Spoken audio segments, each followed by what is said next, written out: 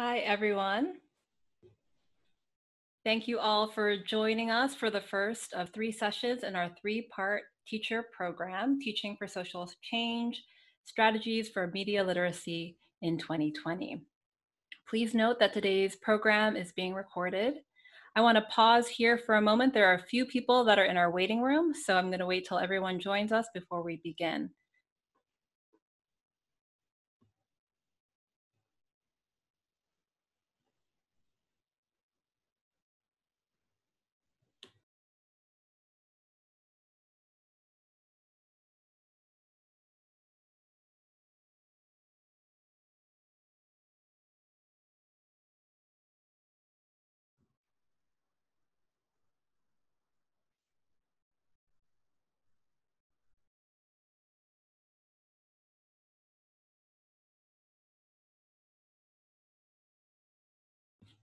Okay, it looks like we're going to go ahead and get started. It seems that most people have been able to join us from the waiting room.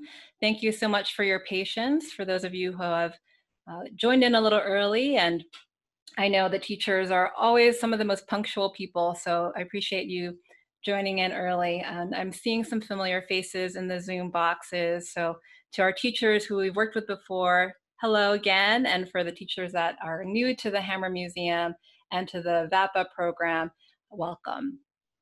So again, my name is Teresa Soto. I'm Associate Director of Academic Programs at the Hammer Museum, and I want to let you all know that this program is being recorded.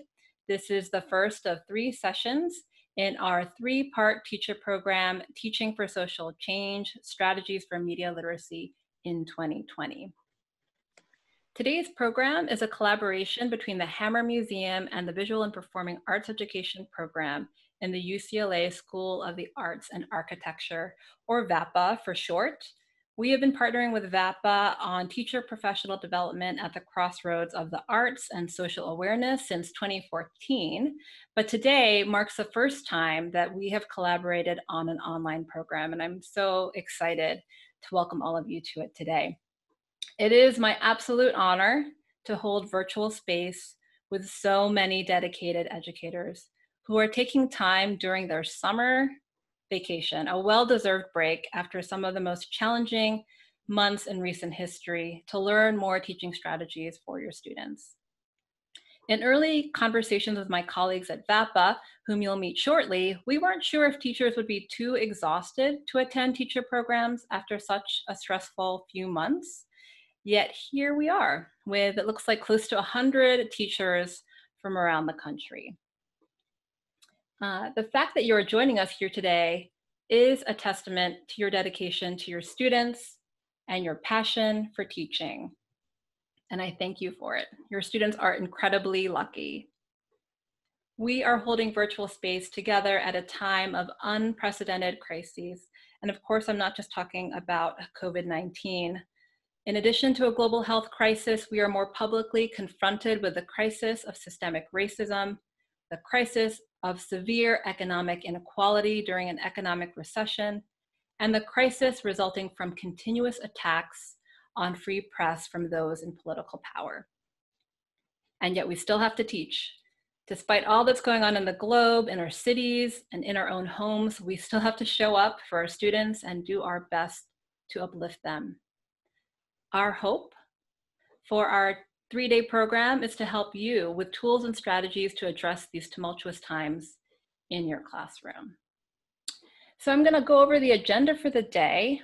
And as I do that, I invite you all to introduce yourselves in the chat. You can say what you teach and where you're tuning in from today. So in terms of the agenda, as the agenda indicates, we will be moving between presentations and interactive discussions throughout our program today. For the presentation portions of the program, your audio will be on mute as it is now. You may wish to select speaker view in the top right corner of your screen during these portions. You will remain on mute until the end of the presentation by UCLA professor and media literacy expert Jeff Scher, at which point you are welcome to unmute yourself if you have questions. Feel free to toggle your camera on and off using the camera icon it might be your bottom left or it might be the top part of your screen. And we do encourage you to keep your camera on if you are comfortable, especially as we move towards the more interactive components of the program, including the session I'll be leading at 3:45 Pacific Standard Time, which will be an interactive discussion. Following my session, we'll have a short 10-minute break, and then artist and educator Felix Quintana will demonstrate how to use Snapseed to create digital images. So if you didn't have a chance to download that app before this workshop, I encourage you to do so. It's a free app that Google has developed. We'll end the program with a final discussion led by my VAPA colleague, Kevin Kane. So I want to give a shout out to my Hammer colleagues who are working behind the scenes, Dylan and Floor. Do you want to say hello?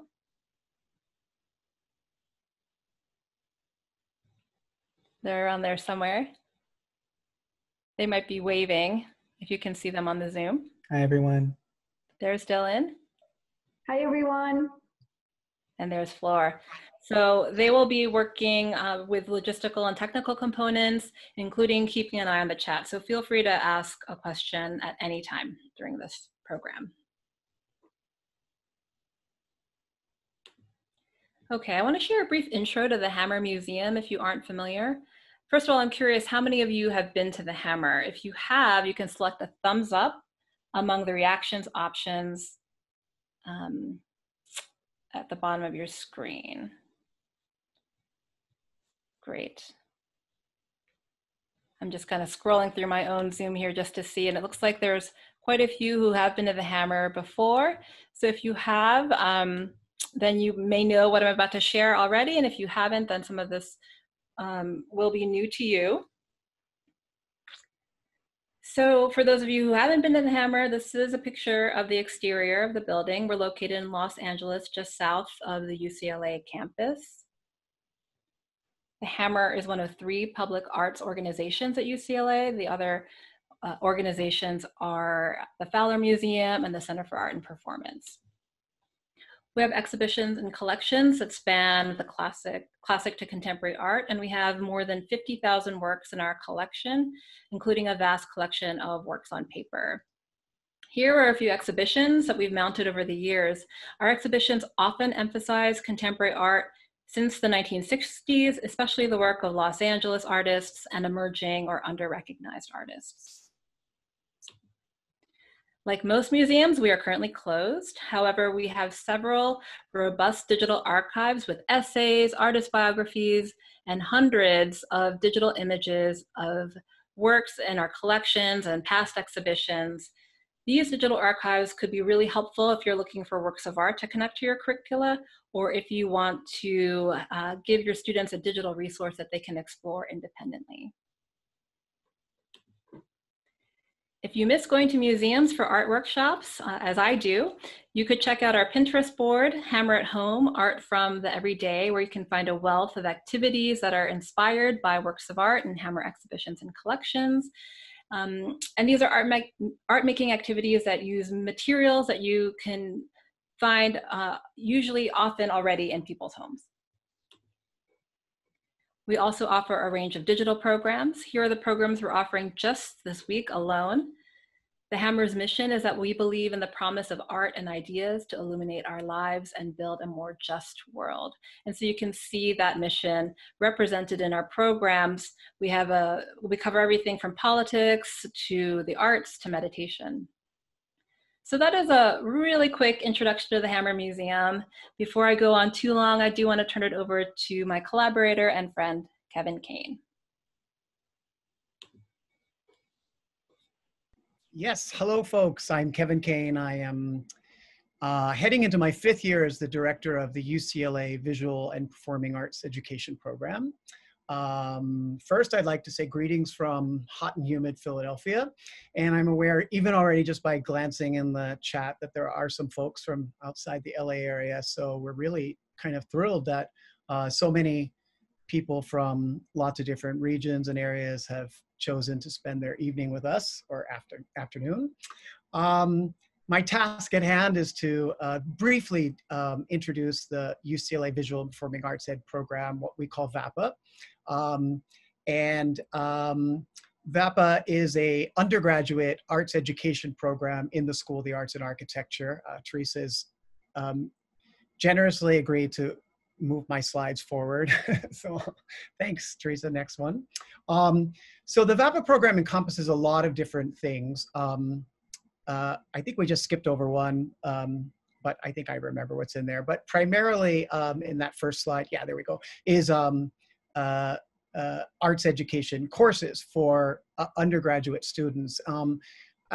Generally speaking, a typical VAPA student would be in the School of the Arts and Architecture, majoring in an art form, either digital and media arts, architecture, dance, world arts and cultures, visual arts.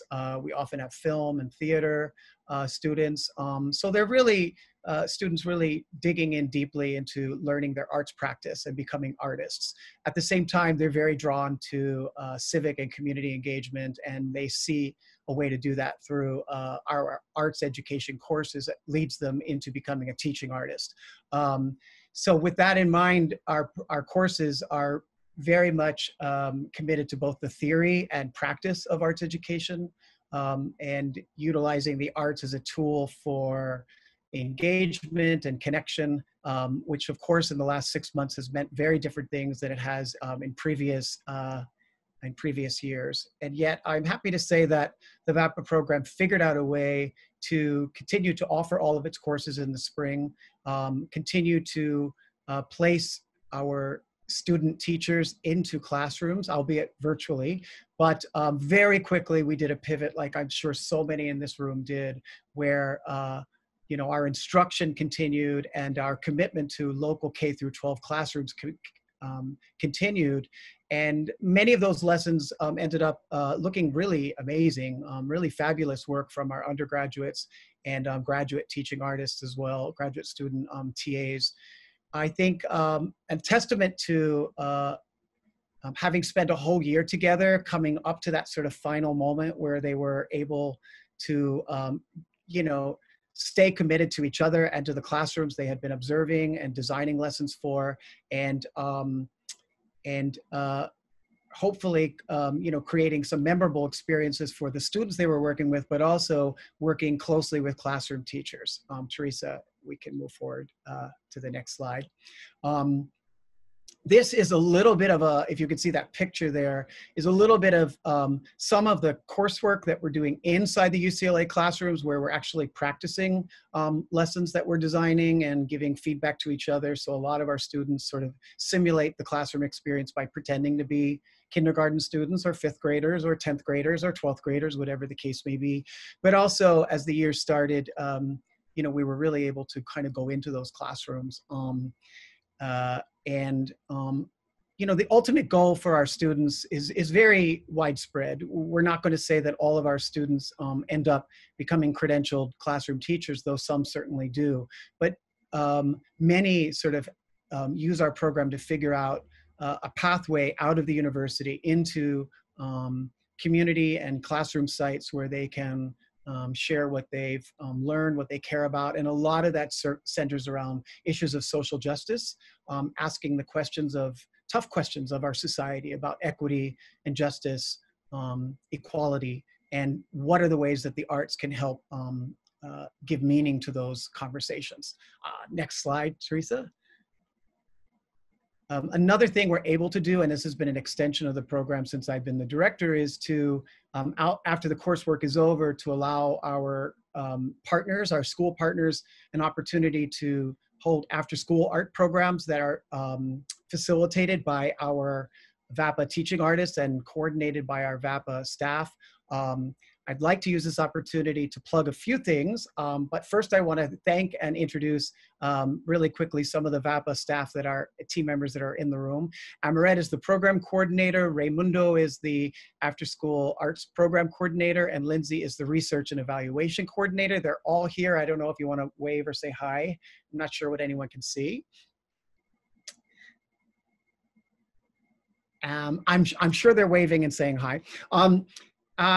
one of the things we've done as of this spring is sort of combined our lessons in a way that could be accessible not only to the classroom teacher that we were working with to revisit or expand upon, but also maybe to open it up for anyone who finds themselves really compelled to bring arts into their curriculum. And so for that reason, I'd like to invite you to check out our VAPA TV YouTube site, and you can put your phone up and scan that code right there. And I've been told that that should take you to the VAPA TV and become a subscriber. If not, we'll be sure to remind you how to become a part of the VAPA community online and virtually.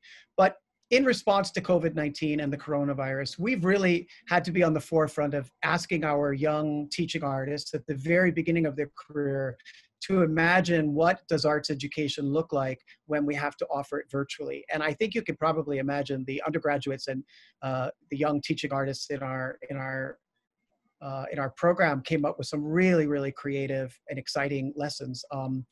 Ultimately, they're a generation that is very familiar with technology, so that wasn't the tricky part, I think, but it was definitely a pivot, and I'm really proud of proud of them and proud of all of us. The framing of the next couple of days from the VAPA point of view, the next slide would be my last slide, Teresa, I think. The way I'd like to sort of frame the next couple of days from the VAPA point of view is through the lens of social emotional learning. And that might be a very familiar concept and practice for people in the room. But for those maybe who it's a kind of newish or newer kind of concept, I would like from the arts educator perspective to propose that the arts space, the arts education, the arts classroom is an ideal area to identify the social and emotional possibilities for our students to grow and develop, to connect. The arts, of course, are a space where they can express their identity. Our students can make meaning from the arts they're making, but in combination with the community that we build and the ways that they can identify the emotions they're feeling, the arts are really a portal to our whole selves. And through a lot of researchers that came before us, in particular this slide from an organization called CASEL, C-A-S-E-L, if you all want to check that out, but it's a collective for academic social emotional learning. And they've put out a lot of research about the ways that the arts can function in a classroom, and all throughout education, but I focus on the arts to really help our students develop a sense of their social awareness and their self-awareness. At the same time, developing skills for self-management and responsible decision-making, and ultimately some real strategies for making friends and being kind and generous to each other within that space. And so maybe that will be something we return to a couple times throughout the couple of days. So that's just an intro for arts education point of view. Without further ado, I'd like to introduce our first guest. We're really super excited that Professor Jeff Scher has agreed to attend tonight's session and kind of give us a launching point and a point of reference. Strategies for media literacy felt very resonant to the time that we're living in. And Jeff is a professor in the Graduate School of Education and Information Studies at UCLA, and also a faculty advisor in the TEP program, which I believe stands for Teacher Education Program, which are graduate students well on the way to earning their teaching credential. And Jeff's specialty is critical media studies, and the work is really substantial and very impressive. There's a lot of things that Jeff has been working on the last couple of years, and I know he's excited to share some of them. I think Jeff's latest book is a collaboration, but it's called The Critical Media Literacy Guide, Engaging Media and Transforming Education. And so that's quite a title that I think delivers on all that it promises. But for the meantime, I'm really excited and happy, Jeff, you were able to join us. And can I turn it over to you, Jeff Scher? Wonderful. Thank you very much. It's an honor to be here. I'm going to dive right in. I'm going to share my screen. And let me start my PowerPoint. Okay. Can everyone see? Can you see my PowerPoint? Okay. So I want to talk about the need we have today. We're in unique times. These are unprecedented. They're scary. They're exciting. There's so much going on that we need to be able to have the tools to be able to make sense of all of the information that we're getting about the time we're living in today. And I think this is where critical media literacy plays a really important role. There's so much we need to be asking and thinking about. And if we think about just in terms of the pandemic and what's happening, back in March, the Secretary General of the United Nations said, our common enemy is COVID-19, but our enemy is also an infodemic of misinformation. And this idea that our information is also being hampered with, it's being interfered with, it's being manipulated. And it's very hard these days to know what do we believe, what don't we, and what do we ask and challenge, and how do we deal with the amount of information we have that's just astronomical. So one approach is just simply fact checking. When we get information, going and finding resources online that are available to help us just fact check and know if the information is accurate or not. This is not an end-all solve-all. And this is actually just one strategy in a mixture of many that I just wanted to throw out as just one resource. But what we need to do, and what media literacy tries to do, is go much deeper beyond just simply fact checking. Because what we have to recognize is that today there's so much false information available. There's misinformation, people just making mistakes. There's disinformation and propaganda, people on purpose trying to trick us. There's outrageous conspiracy theories, especially now related to the virus, that actually Snopes has said that they're not even able to evaluate all of them on a daily basis because there's so many. There's hoaxes, there's pranks, there's satire, there's parody, and there's advertising and public relations. I mean, some of it's new, but a lot of it isn't. And the challenge to be able to make sense of the world around us is huge. And I think this is a fabulous place for educators to engage our students, whether we're using art or whether we're using any different forms of communication. So I want to start with a way that oftentimes when we teach literacy, we start with an alphabet. So this is an alphabet that's made up with the first letter of different products and brands. And what I'm going to ask, it's a little game I want to play with you. If you want to play the game, please unmute your microphone so that you can join in. And I'm going to go through and I'm going to call out one letter at a time. And as I call out the letter, please just shout out what you think either the product or the brand is. Okay? So go ahead and unmute and let's start this. A. Amazon. Very good. All right. B. Barbie. Robbins. Good. C. CNN. Very good. D. Disney. Auschwitz. E. Entertainment. Entertainment. Okay. F. Facebook.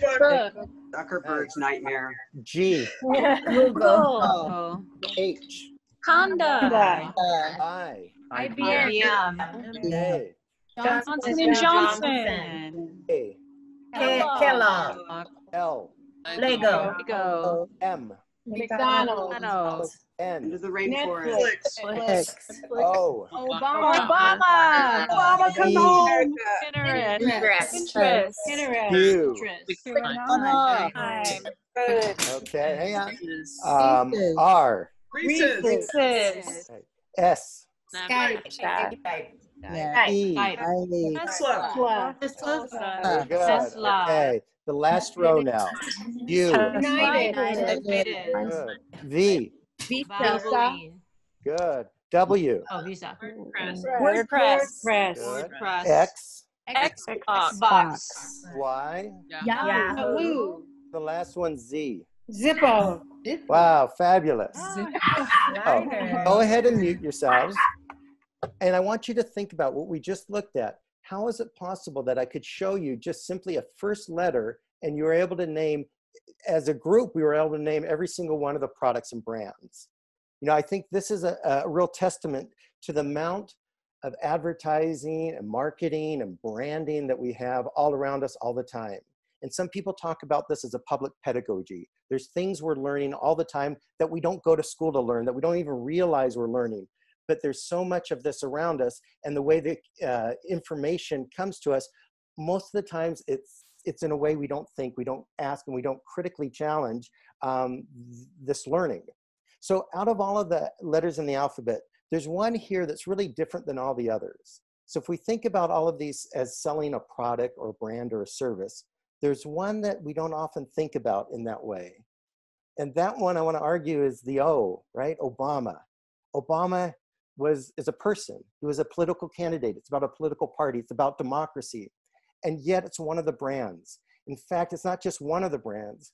When Obama won the first time in 2008, his logo and his advertising brand won the top award in France. The Cannes Lions International Advertising Festival won the #1 award for being the best advertising. So when we think about advertising, it's not just simply a problem of consumption, it's also a problem of democracy. And this brings us into the realm of really rethinking our information system in terms of what's going on. What are we selling and buying? What are the messages that are being repeated over and over that they start to become feeling like they're normal or natural? So when we talk about media literacy, I'm going to use two definitions to kind of unpack critical media literacy. And I think what I'm trying to get at is a new understanding of literacy. When we think about reading and writing, the word in the world, one thing we need to do is expand our understanding of what it is we're reading and writing. And so the notion of reading and writing needs to include images, sounds, advertising, social media, popular culture, as well as print. All of these are different art forms as well, right? And so when we're talking about what it means to be literate in the world today, it's got to go beyond just letters on a page.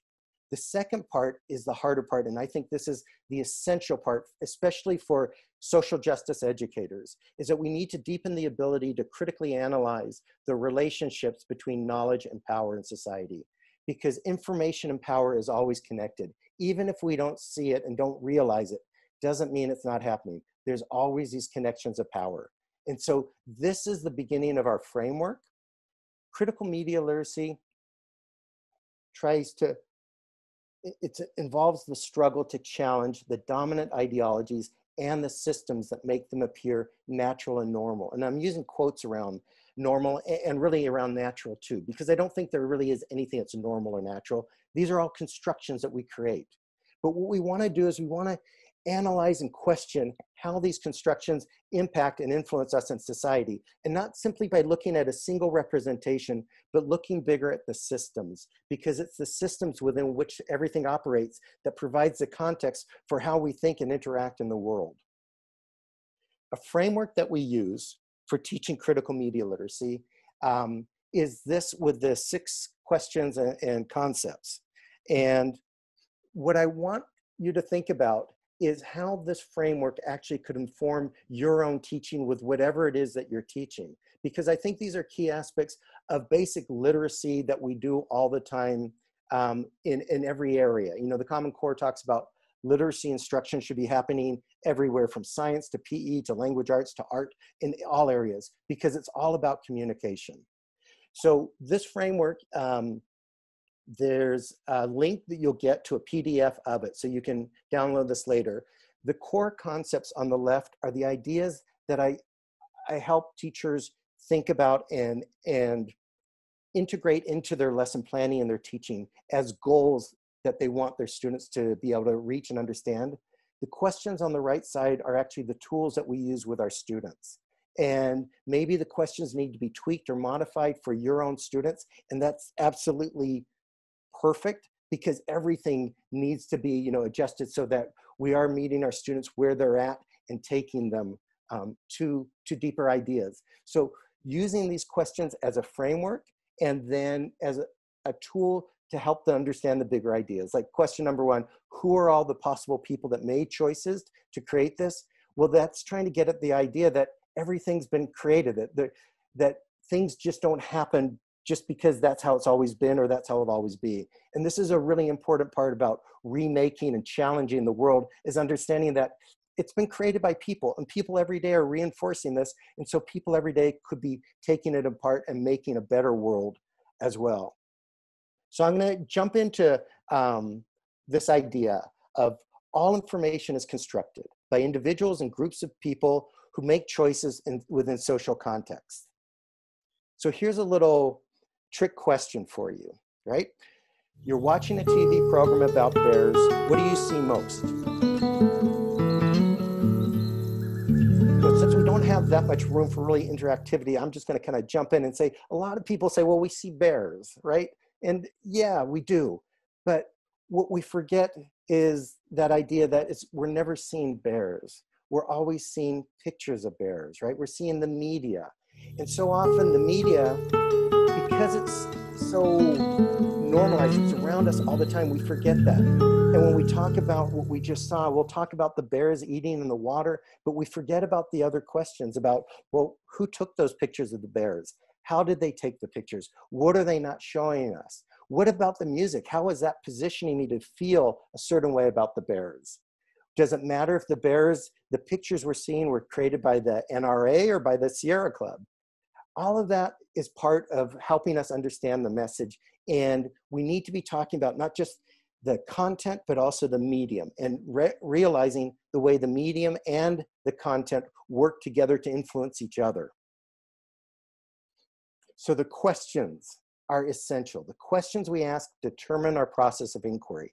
And that's why with our critical media literacy framework, we emphasize so much the importance of those questions, because what we're trying to do is not teach kids, oh, this is right, that's wrong. We're trying to teach them how to be inquirers, how to ask and question, how to think critically on their own. We're trying to develop those skills. And so the questions, the more critical they are, the more likely they're going to go down a path that's going to help them see structures and systems.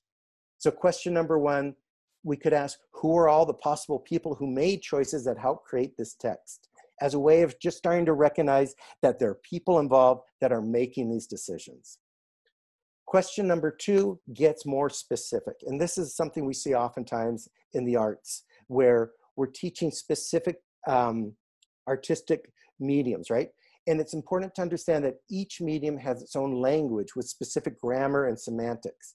And typically in schools, we teach just print literacy. That's where we kind of landed and never really moved beyond yet. And I think we will be moving much more beyond that eventually, but we can be doing that now. And understanding that, so the way we learn in school about nouns, verbs, adjectives, we can also be learning about visual language, sound language, motion, all these different elements that each one has their own grammar that it positions and shapes the ways we make sense of the message that we get. So if we think about visual language, what's some of the grammar? Well, there's colors, there's lines, there's light and dark, there's graphs, there's symbols. There are all these different elements that we want to be teaching.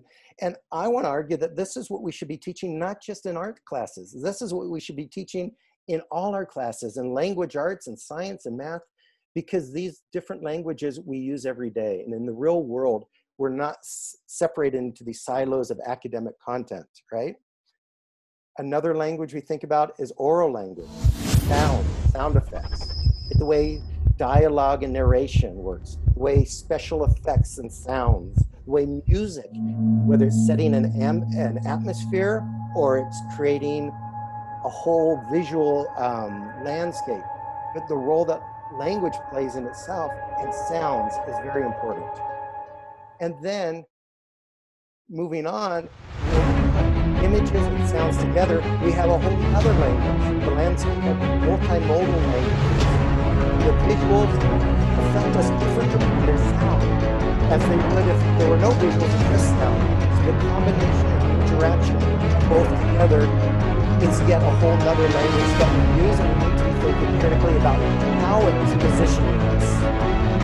So I'm going to jump in to that, and we think about all the different languages and codes and conventions of social media. Just about every different social media platform has its own rules and requirements. So it's not the same thing to communicate with Instagram as it is with Twitter, right? Everything has its benefits and its limitations, and these different codes are part of the way we communicate with more and more different technologies and forms of media. So asking the questions, how was this text constructed and delivered and accessed, is one of the important questions we need to get at to be able to understand and take apart these different codes and the way language works, and then also the way it connotes other understandings. So that's kind of in a quick nutshell how we use this framework. And I think the framework is just one tool. We need many tools. There's so many issues, but I think this is an exciting way we can start kind of jumping in and understanding the information around us and engaging our kids, our students, through a process that's empowering them to be the ones thinking, questioning, wondering, challenging, and creating. So one of the big things I want to mention as I'm kind of wrapping up is the idea that what critical media literacy does is it helps us analyze the messages, but it also helps us think about how we create. Because just like we read, we also write, right? We listen, we speak, we view, we represent, we analyze, we produce. So our students should also be creating art. Art is a fabulous way, and media has so many different art forms that we can be using. I want to share with you just one quote and then an example. So from Rethinking Schools, the editors write, if we ask the children to critique the world, but then fail to encourage them to act, our classrooms can degenerate into factories of cynicism. While it's not a teacher's role to direct students to particular organizations, it is a teacher's role to suggest that ideas need to be acted upon and to offer students opportunities to do just that. And I think that's where art and media production come into play to really be a powerful place to empower students to do real work that really matters and can contribute to improving society, to challenging social injustice and environmental injustice. So I want to share with you this one short clip, a claymation done by a 16-year-old student.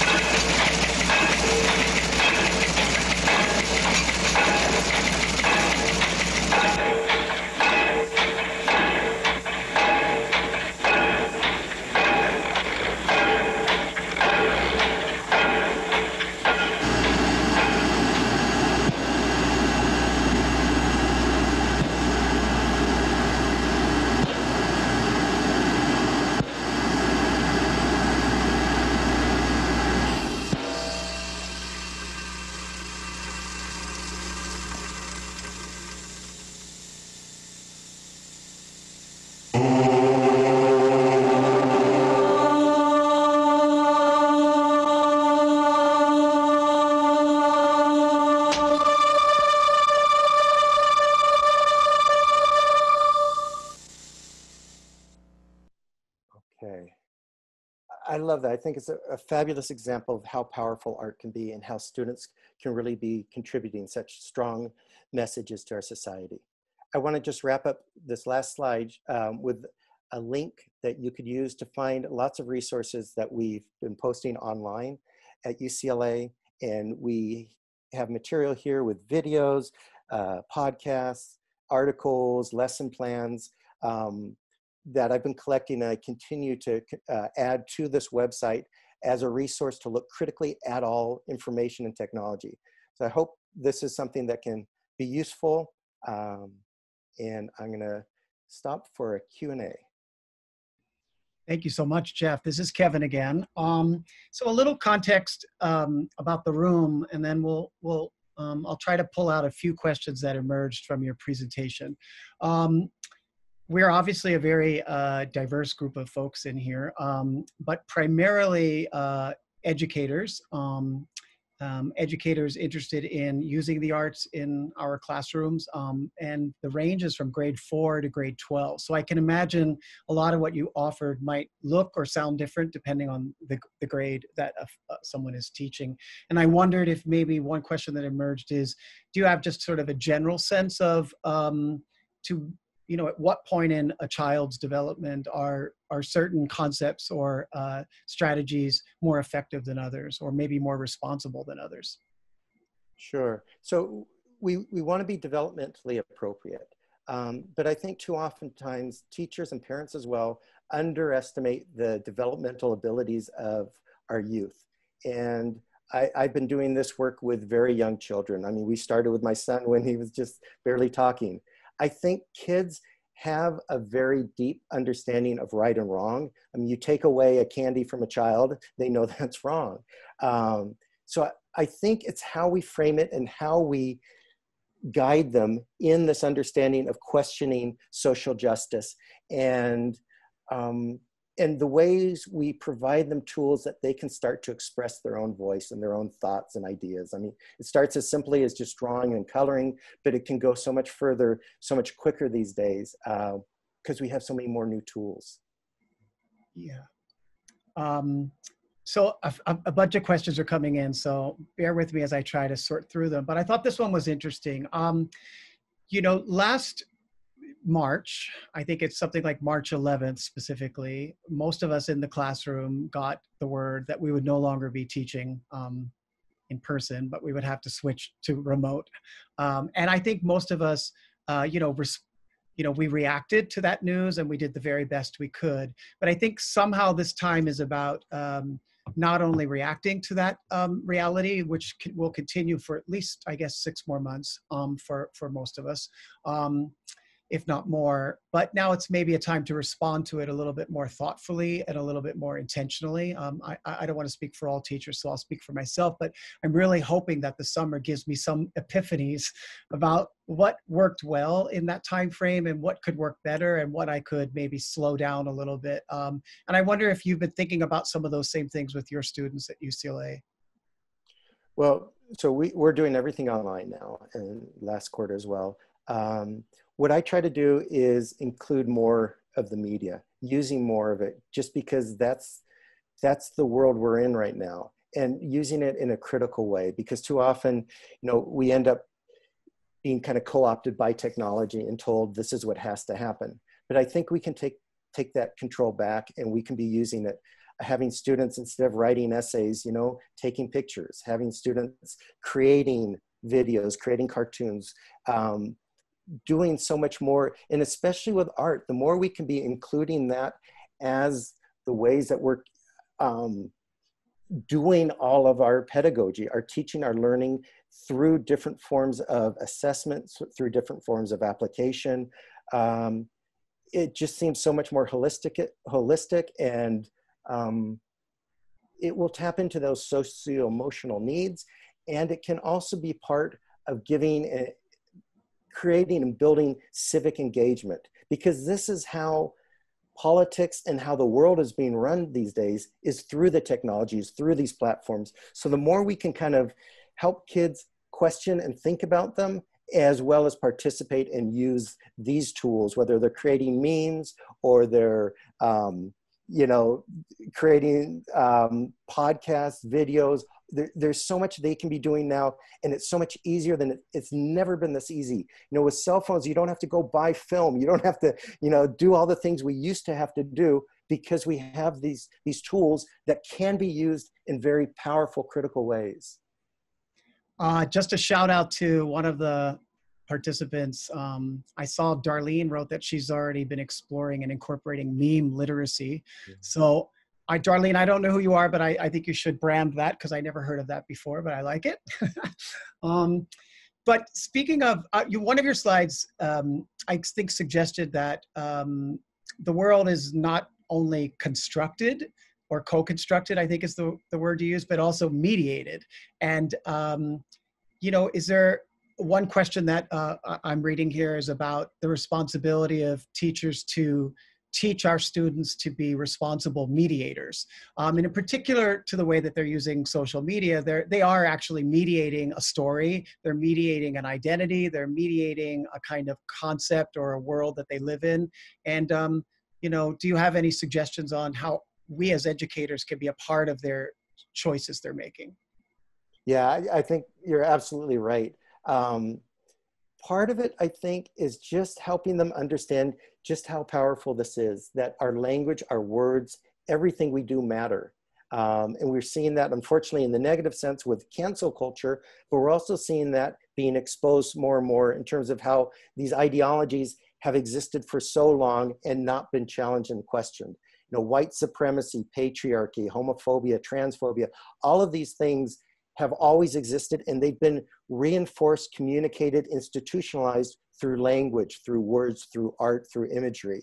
And all of these things matter, the way information is represented. So I think the more students can start to understand the power of this, they can start to see the power that they can have and the responsibility they have when they're producing, re-sharing, tweeting, whatever it is. But when they're creating, creation is an extremely powerful opportunity to express and to contribute to the world.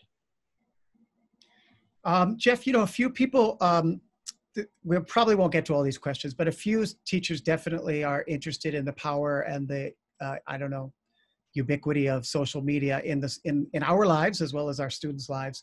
But I think maybe for a final question, there was a couple folks interested in that claymation project that you just showed. It's very powerful. There's a few questions about when and how you might teach that, what subject that might be appropriate for. But maybe the question I want to focus on, because I feel like it stirs something in some folks, is it's powerful, but it really requires conversation in the classroom about using art, you know, as an example of a very strong message that has the power to trigger or re-trigger trauma or certainly social consciousness, but also maybe, you know, some very complicated feelings as well. Do you want to speak to that? Sure. So I think one of the key ideas is to understand that art, like language, is never neutral. And like Ibram Kendi talks about, you know, you can never be not racist. You're either racist, our own privileges, our own assumptions, our own biases, that none of us are neutral, no matter what we think, no matter what we're told. And so our choice then is, how do we help guide our students to look inward and find what do they bring to the table that's valuable, that they can contribute to the world.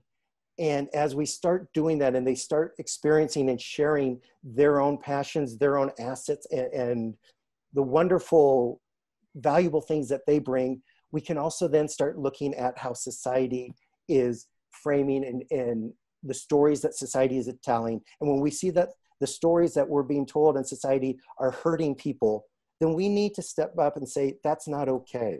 How can we do better? What does it mean to be anti-racist? It's not about just not being racist. It's about taking a stand and saying, this is not okay. White supremacy is not right. And I think that's the role of the artist, is to take a stand and help people. And a wonderful thing about teachers is that we have this great opportunity where we can be the guides, the mentors with young, excited, fresh minds to say, how can I help you? How can I guide you so that we can all start to see the value you have and the ways we can all work together to make society better? Thanks, Jeff. Like I said, there's a chunk more questions for you, and maybe if we can combine them, it might be interesting for you to read them afterwards. But Teresa, were there any other questions that you saw that emerged or didn't have a chance to? It does seem like Ruthless Green has their hand raised. Did you want to weigh in with a quick question or comment? I can't believe my Facebook name is on here. I was reacting to what you said, and you know, everything that's going on with COVID.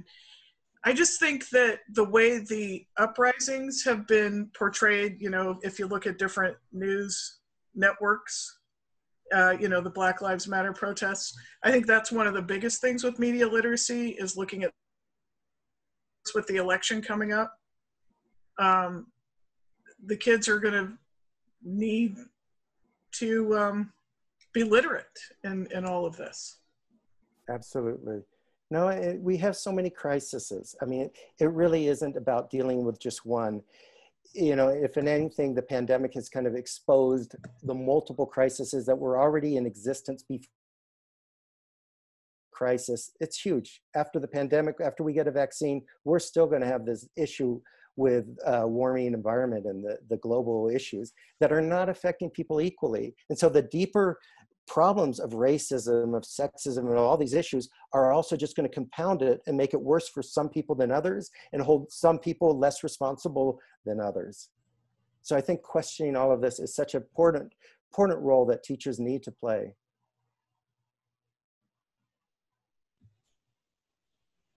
Thank you so much, Jeff, for that incredibly informative presentation. I'm going to switch gears into thinking a bit more about the questions you pose for students to think about in terms of media literacy by talking together about a work of art. So I'm going to go ahead and share my screen, if you will bear with me as I do that.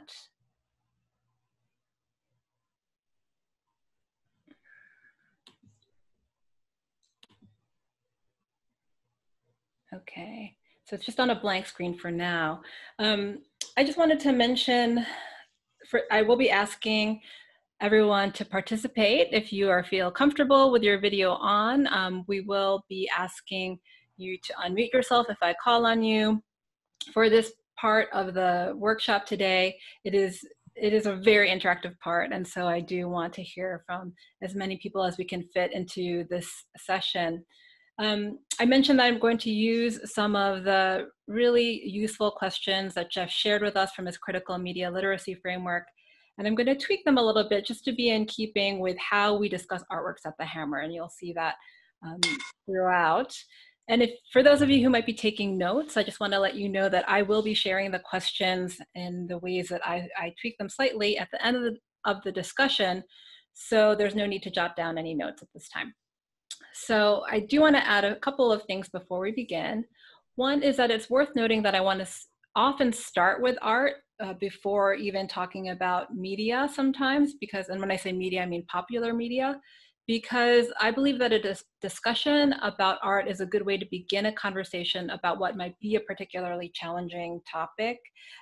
Often when there's a potential for a charged conversation, I do feel like art is helpful in that way, because you can always lean on the fact that an artist's perspective is just that. It's an individual's perspective.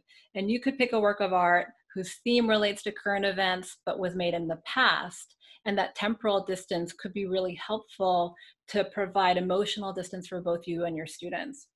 And that could really be incredibly helpful if the moment that you want to relate to is particularly challenging from a triggering standpoint or re-traumatizing standpoint. So starting with art is often helpful for that reason.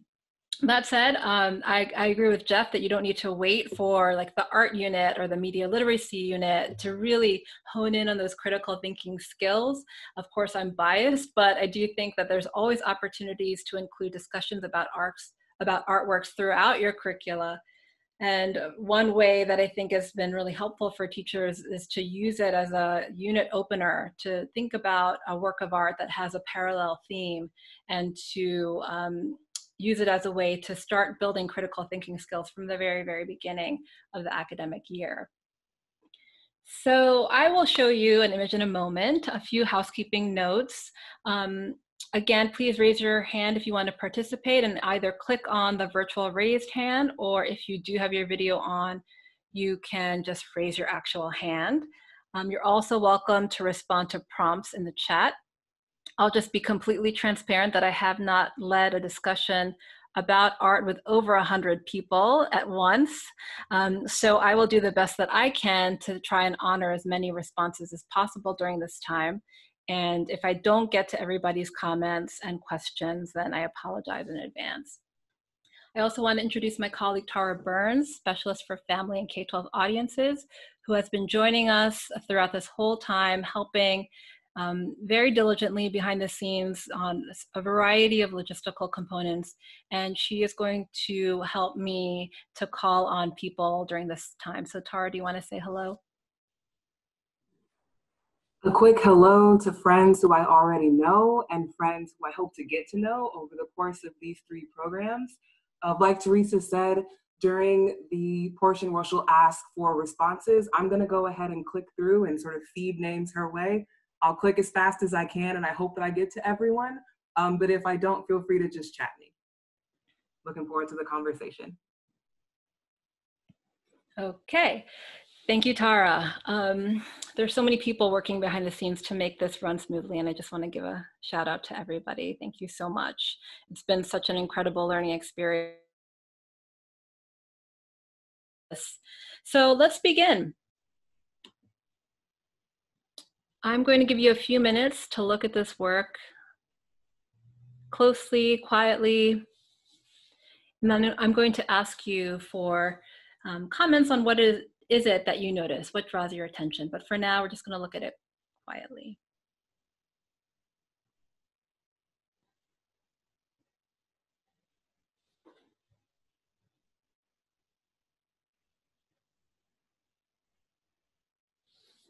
Okay, what do you notice? What draws your attention?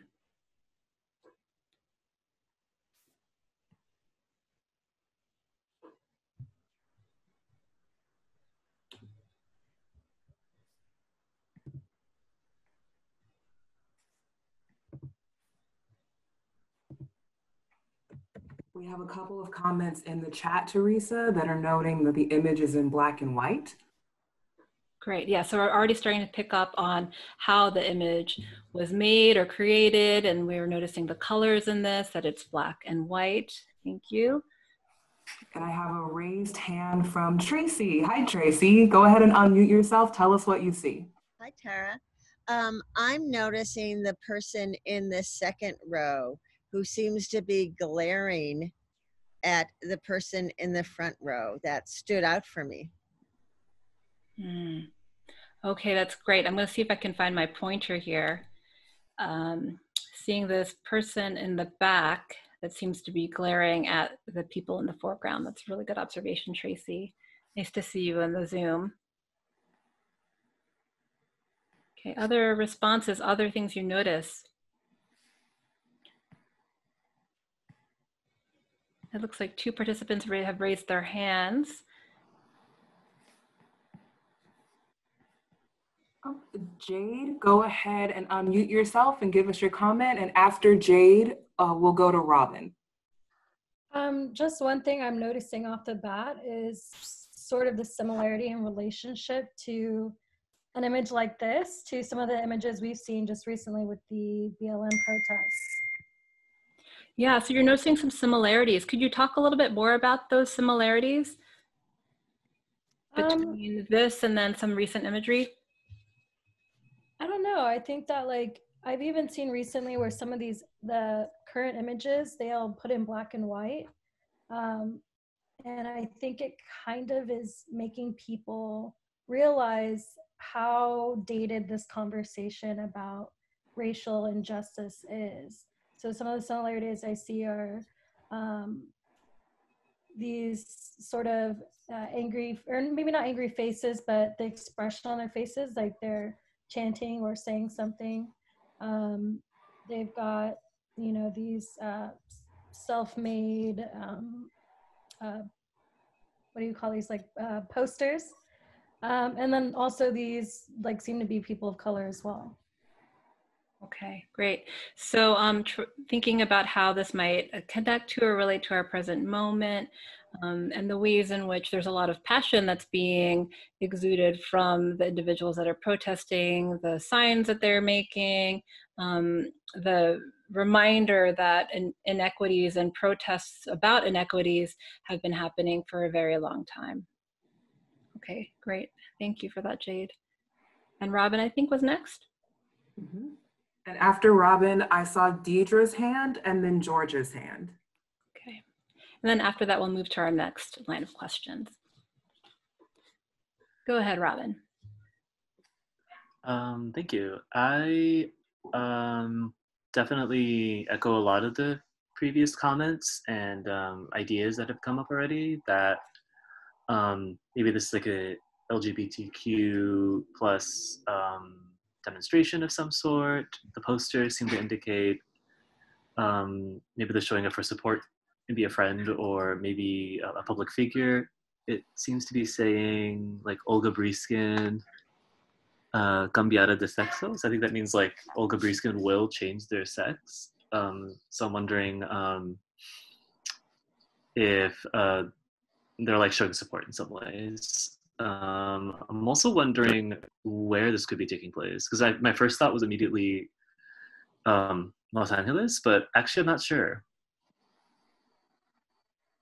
Great, thank you for pointing that out. So you mentioned the text on the sign here, and I wanted to, it's a little hard to read on the screen because above that, Olga Briskin, who was an actor in Mexico, there's also some additional text above it that refers to a secretary of Olga Briskin, who there was a lot of sensationalizing about this individual and speculation about a sex change. So I wanted to draw your attention to that there. Great, and then Deirdre and then Georgia. Their arms are linked in the front line. Okay, so we're seeing their arms linked here. And the two on the right, similar to me. You know, I'd like to imagine that the person on the right isn't there in support of the person in the middle. So when you say right, Deirdre, are you referring to this individual here? Yeah, stage left, Okay, and these two, there's a lot of similarity in appearance. Is that what you were saying? Yes, and body language too. Body language, okay. So mirroring some of the pose and also the way that the photographer has captured the full body in with both of these individuals. And then I'm a mom, so I see that I don't think it's for weather. I think that the umbrella is for protection. Okay, so wondering whether or not this umbrella is there for weather protection. Okay, so I'm wondering about also Robin's question about where this might be, and we don't see umbrellas too often in Los Angeles, so that's interesting. Okay, and Georgia? Thank you.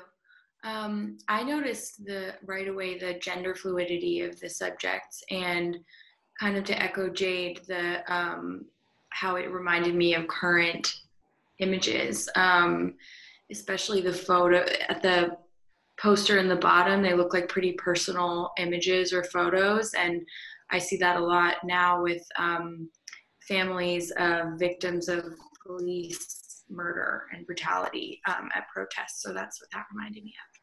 Yeah, okay. So seeing a lot of these personal images at the bottom here of people together, possibly family, possibly loved ones, and recalling how that might, or connecting how that might relate to our current moment as well, and seeing how many images have appeared on signs and a lot of the uprisings and protests that we've seen lately.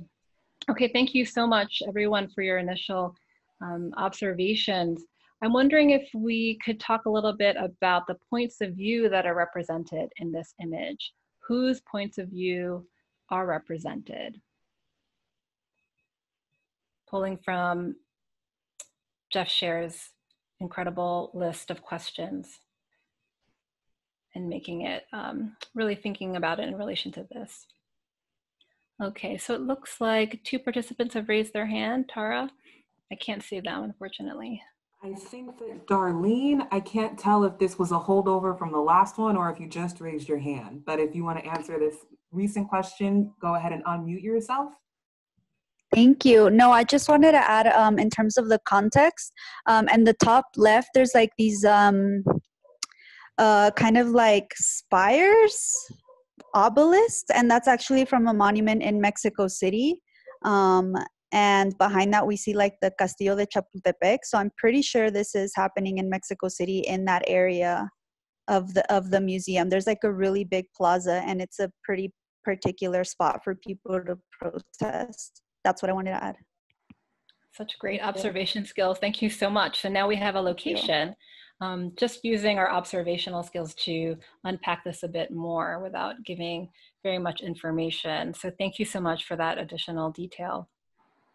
We have 2 more raised hands. The first that I saw was from Nat. So Nat, you can go ahead and unmute yourself. And after Nat, we'll have James.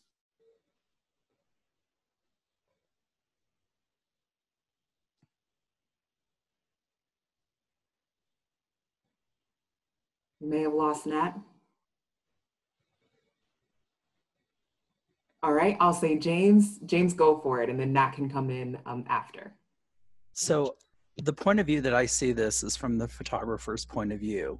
And someone had mentioned earlier that that gentleman in the second row is glaring towards the front row. I don't feel that he's glaring at the front row. I feel he's glaring at the photographer, which then lends to whose voice is this picture trying to present? Is it those that are standing there with the signs and chanting or singing, whatever they happen to be doing?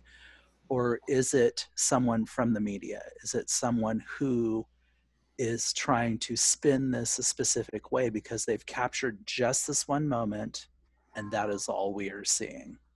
Okay, great. Thank you so much. So adding a possibility here that this person in the background may not actually be glaring at the people in the foreground, but may be glaring at the photographer, who, obviously we don't see. So one potential point of view that we're seeing here is the photographer's point of view. Excellent. Other thoughts? I'll share, Teresa, some of what I'm seeing in the chat, and two comments that I'm seeing a bit are the newspaper, assuming that this was printed by a newspaper, and also the possibility that we're seeing other protesters. So people who are in an opposite position from the folks featured here, but literally physically opposite from them, not necessarily opposite from whatever it is that they are doing photographed here. Mm-hmm. So the protesters that are in the background as well are visible. Is that what you're saying, Tara? Mm-hmm. Okay, great. Yeah, so we are only seeing just these 2 figures in this image, when in fact we can imagine, based on the way that this is cropped, at least a couple of people on this side and likely a lot of people around this group as well, just by the framing of this.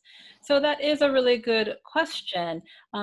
Let's think about that. If the artist had made different choices, how would the impact or meaning of the image change? So we're thinking about this image from this vantage point, where we see 2 figures, a focus on these 2 figures and the signs that they're holding.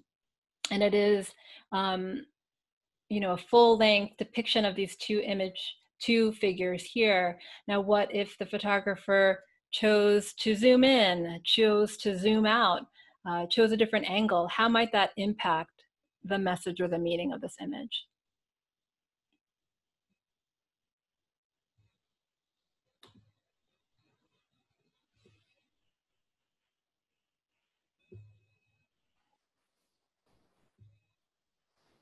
I'm seeing a desire in the chat for more photos in order to be able to tell. One comment from Molly that says it could draw more attention to the person in the second row if it zoomed in. So giving us perspective from someone else. I like that. So if we were just to zoom in here, it would be a completely different image with the figure in the background who really feels like a background figure, will take a more of a main character position. I'm seeing a raised hand from Susanna. Go ahead and unmute yourself. Let us know what you think. Well, if the photograph was taken, if there are a lot of people there and you got more of an aerial view, it would persuade the viewer that this was something felt by a lot more people. We've got no idea how many people felt the same way as as these people that they're currently focused on. So by cropping it, you're not getting the power of the mass. Yeah, that's great. So we see the protesters here, just two with their entire bodies, and we see what they are sharing with us, and we know what point of view they have. Now, we don't see whether or not the other protesters that are here might be talking about similar subjects, but might have different signs. We don't see whether or not there are counter protesters. We don't see whether or not there are security or police in this space, right? So it really is focused on these specific figures. So I'm wondering, who are all the possible people that may have made choices that impacted this image? Who are all the possible people that may have made choices that impacted this image? Looks like James has his hand raised. I just wanted to comment though previously, because we keep calling them protesters. We are making that assumption.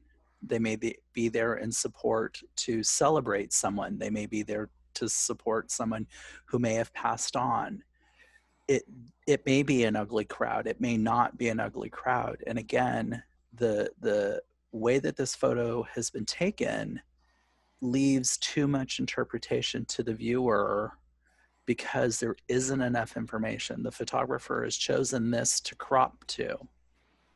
James, that's a really excellent point. And it's so interesting to look at this image in this moment when we can't help but bring our own kind of lived experience to this and to make connections and parallels between the images that we've seen recently and connect it to this work. But it's true. How do we know exactly what they're communicating? I think Jade had a hand up.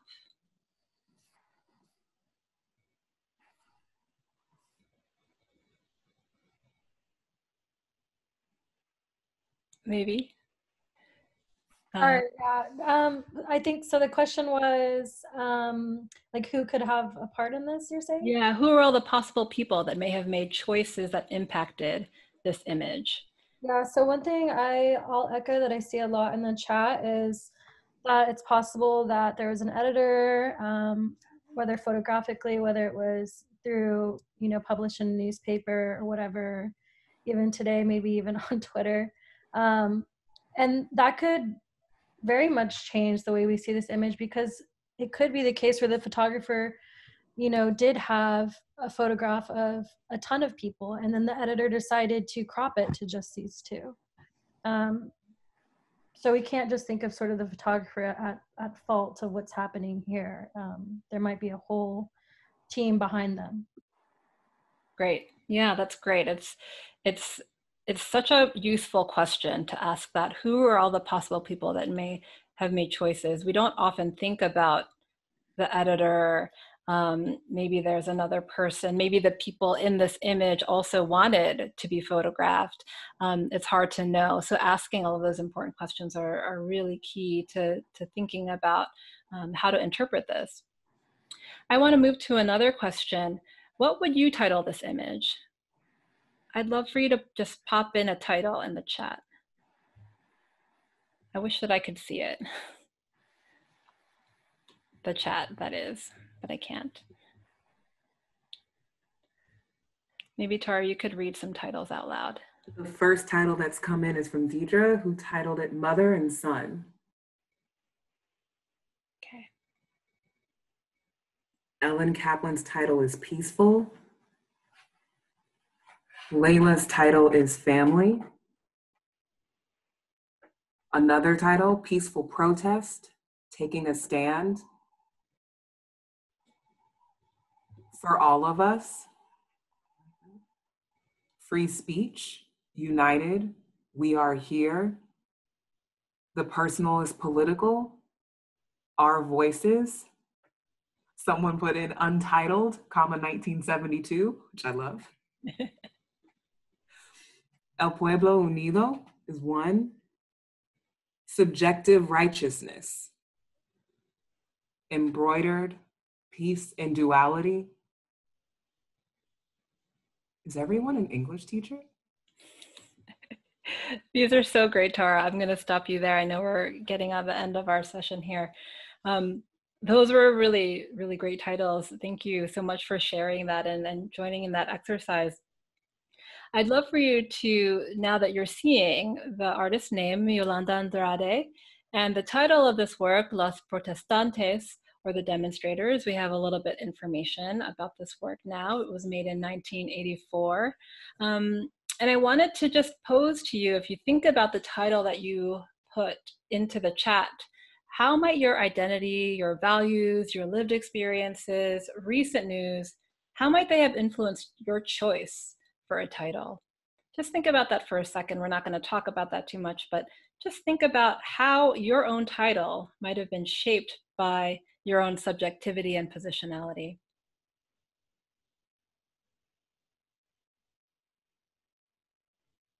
Just a moment of reflection. It really goes back to what James was saying about not even knowing for sure at the time, before we saw the title here, that these were protesters, right? And so reading onto it based on our lived experiences is something that we always have to check, check ourselves and check our biases, our subjectivity when we look at something. So I want to share that this photograph was taken, obviously in the 1980s, and this is a time in Mexico when the gay rights movement was really burgeoning. And the artist, Yolanda Andrade, had been doing a lot of photographs on the streets of Mexico City. And this represents sort of an early years of community organizing in the LGBTQ plus community there, although they wouldn't have called it with those specific, without specific acronyms at the time, right? So that gives you a little bit more background just briefly on this image. There's a little bit more information about this work on our Radical Women digital archives. And I want to move to that because one of the other really powerful questions that Jeff Scher asked us is to look at where the image was. Where did we see the image? What do you know or notice about the publication or site where you saw the image? Why do you think the publication or site chose to share this image? So thinking about this image now within the context of an exhibition called Radical Women, Latin American Art from 1960 to 1985, that was mounted by the Hammer Museum, which is an art museum that has social justice in its mission, now gives you a greater kind of understanding of the context of this work. And that kind of thinking is really helpful to translate into thinking about media. So I just want to end here. Here are all the questions that I asked. It's a lot of text at one time. And again, we're going to share a recording of this session so you can have that. Again, it's pulling very liberally from Jeff Scher's questions, but specifically asking some things based on thinking about artwork in particular. We won't have time to unpack this, but I wanted to share this image because it was recently used by Fox News and it was on their homepage. And if we had taken the time to unpack this image, gone through all of the questions that we did, how was this image made? What choice did the artist make to create this image?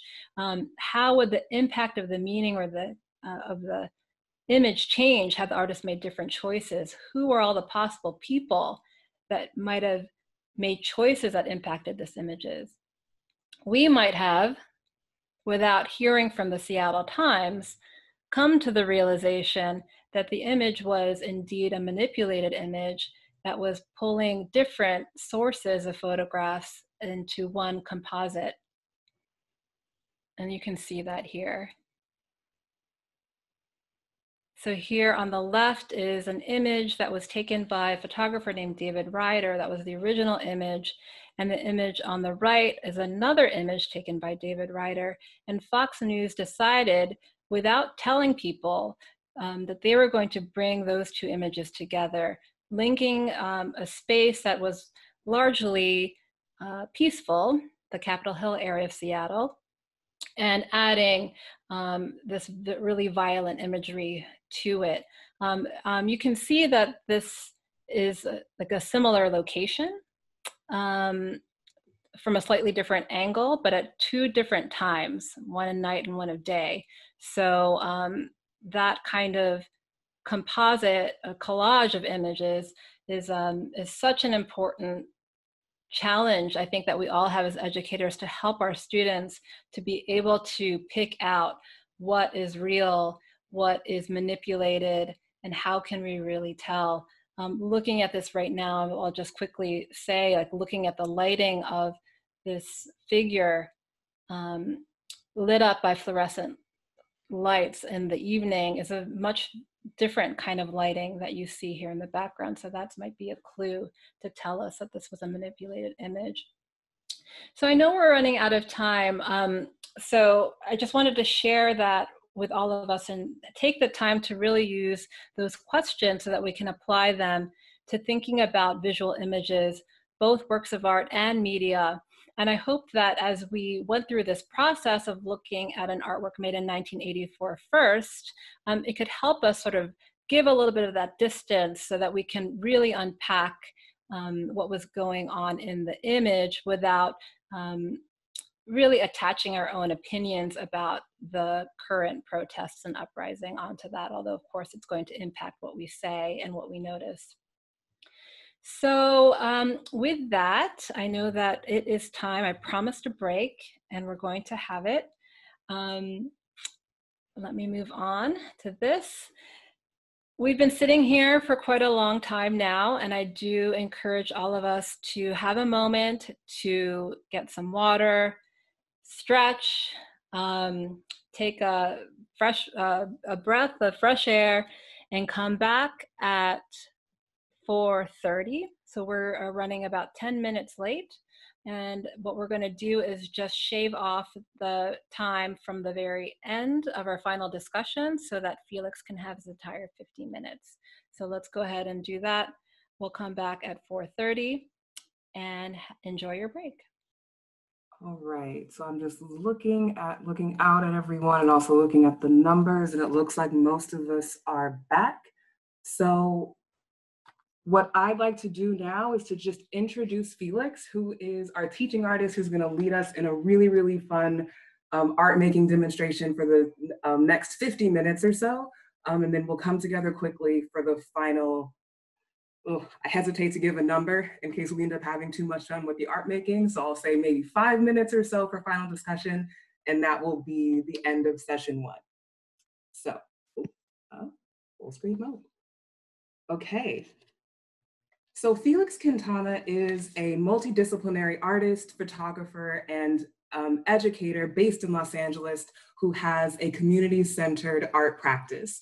His artwork has been shown in museums and galleries from London to Los Angeles, but I think that his footprint as an educator is even more impressive.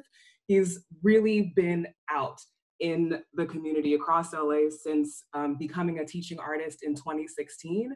He has served as a teaching artist for Las Fotos Project, Self-Help Graphics and Art, Artworks LA, Heart of Los Angeles, Slangwood Studio, Plaza de la Raza, now the Hammer Museum. Felix, I hope I didn't leave any major organization out, but he's just out in the community all the time because he's just a wonderful, wonderful person. My favorite combination of an artist's brain with an educator's heart. One of the things that you can't really see in his bio, but you'll all learn in just a second, is just how kind and creative he is.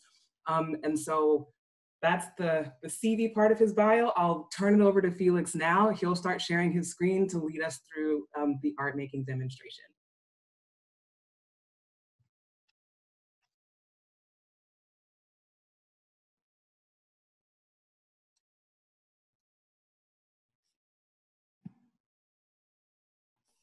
Okay. Oh, there you go. There we are. Hello, everybody. Thank you, Tara, for the incredible introduction. And yeah, so let's go ahead and get started. So good afternoon, teachers, artists, colleagues, and everyone who's interested in expanding their knowledge of media through art. I want to say thank you to the Hammer team for having me alongside Professor Jeff Shar, who are interested, and those of you who are interested in finding innovative ways to move or sort of reevaluate our relationship to media in the 21st century, not only for ourselves, but for our students. So yeah, so welcome to Teaching for Social Justice, Social Change Through Art, Strategies for Enhancing Media Literacy in 2020.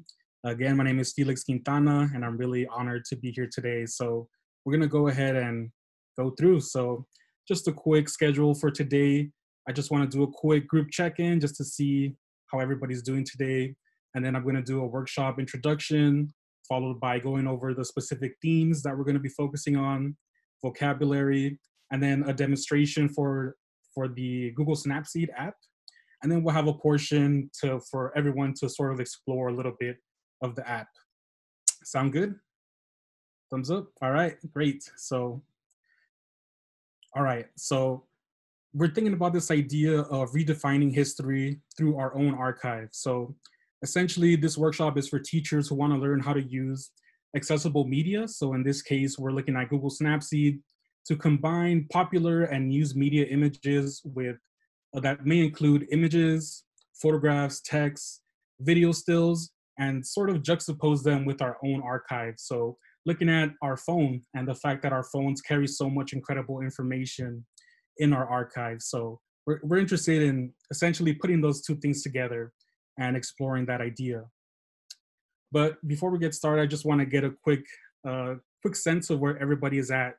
So in this moment, I think it's important to sort of take a step back where we're asked to reflect. But I want to see if everyone can just quickly type up in the chat, what is your hope for the future? So it could be one word or a short sentence. What is your hope for the future? So we'll take a moment just to kind of see that, and then we can revisit this a little later. So I think it's important to take moments, essentially to reevaluate where we are, where we've been, and move forward. And that's a big part of this workshop. I'm gonna read out what I'm seeing, Felix, aside from lots of love from you. I'm seeing folks say honesty, unity, abolition, progress, justice, survival, teaching humanity, democracy, peace of mind, freedom, equality, and recreation.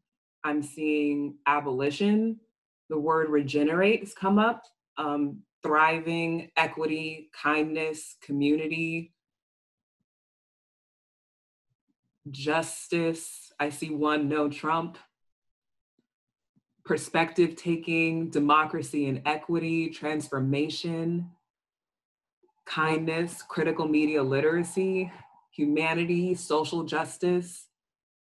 I'm gonna try to get to everything. I'm scrolling as fast as I can. Education, being led by truth rather than fiction. Here's a sentence I love. Transformation out of the ugliness of inhumanity and into the love that we truly are. A second chance for humanity, reparations, students and families flourishing, thriving instead of surviving, inclusion, empowerment, respect, and compassion. Great, thank you, Tara, for reading off that incredible list. So it seems like a lot of us are interested in a future that is hopeful, that I think, especially as educators, that we have to sort of have this vision for ourselves and then bring that into our students and essentially not lose that hope or have a sense of belief for no matter this moment, as tough as it might be for so many reasons, that we maintain that sense of hope for our future and that we will kind of move past this. So thank you for everyone for sharing, for participating. And thank you again, Tara, for reading that off. So let's go ahead and continue. So as we know, the movement for Black Lives is fostering a possibility for reconstructing social contracts, reimagining our relationship to public safety, and demanding justice for marginalized communities. And I think that in general, art has such an incredible, it is such an incredible tool for us to be using in this moment, but also rethinking ways that we can use it in an effective way, essentially. So in what ways can art be utilized as a tool to process, to access, analyze, compose, reflect, and take actions. So these are some of the things that Jeff Shar was, considering through this idea of media literacy. So I feel like digital art can be a really useful vehicle for exploring the proximity or dissonance between media narratives and individual experiences.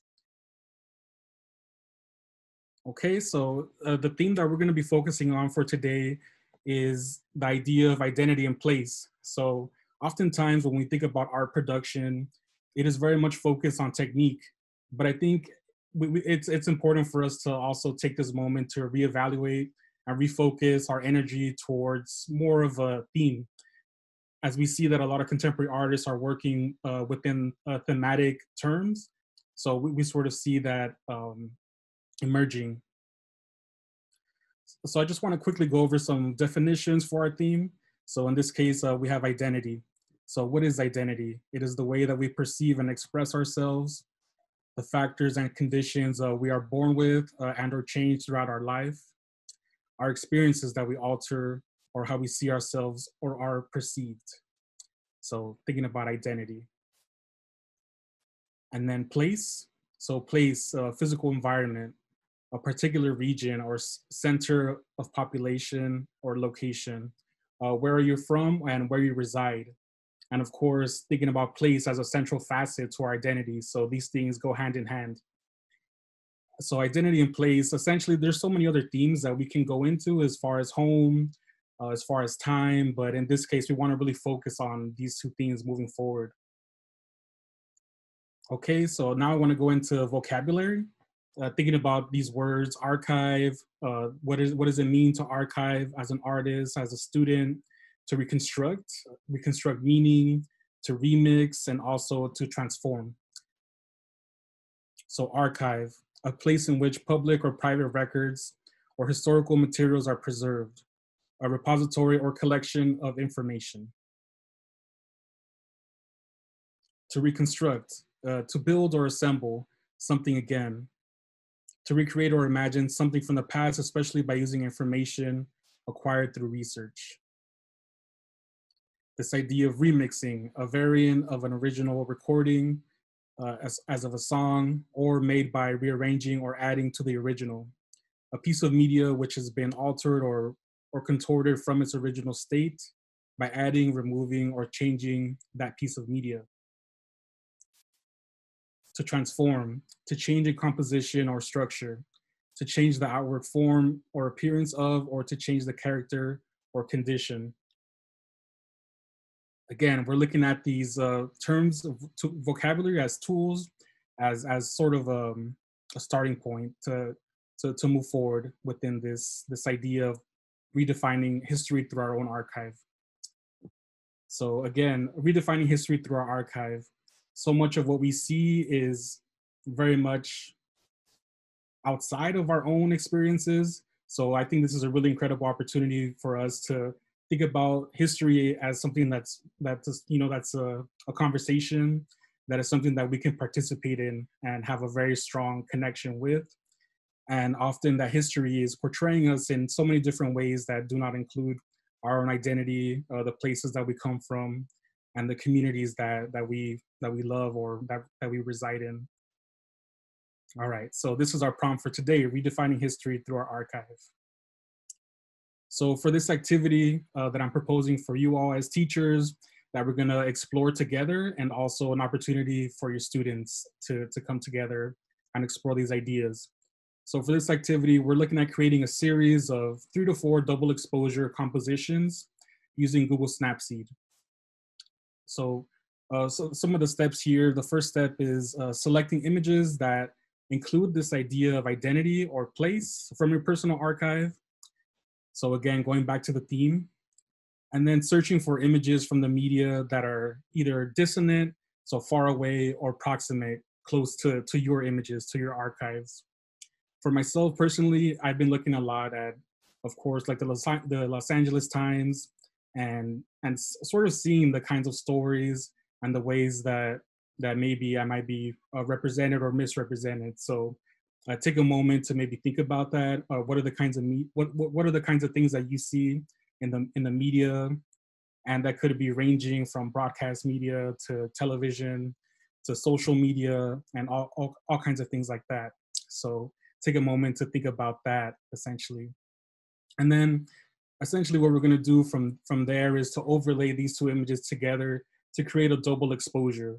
So we're thinking about this idea of layering, and it's going to be a really, really fun and interesting experiment. So taking everything that we do as an experiment, essentially.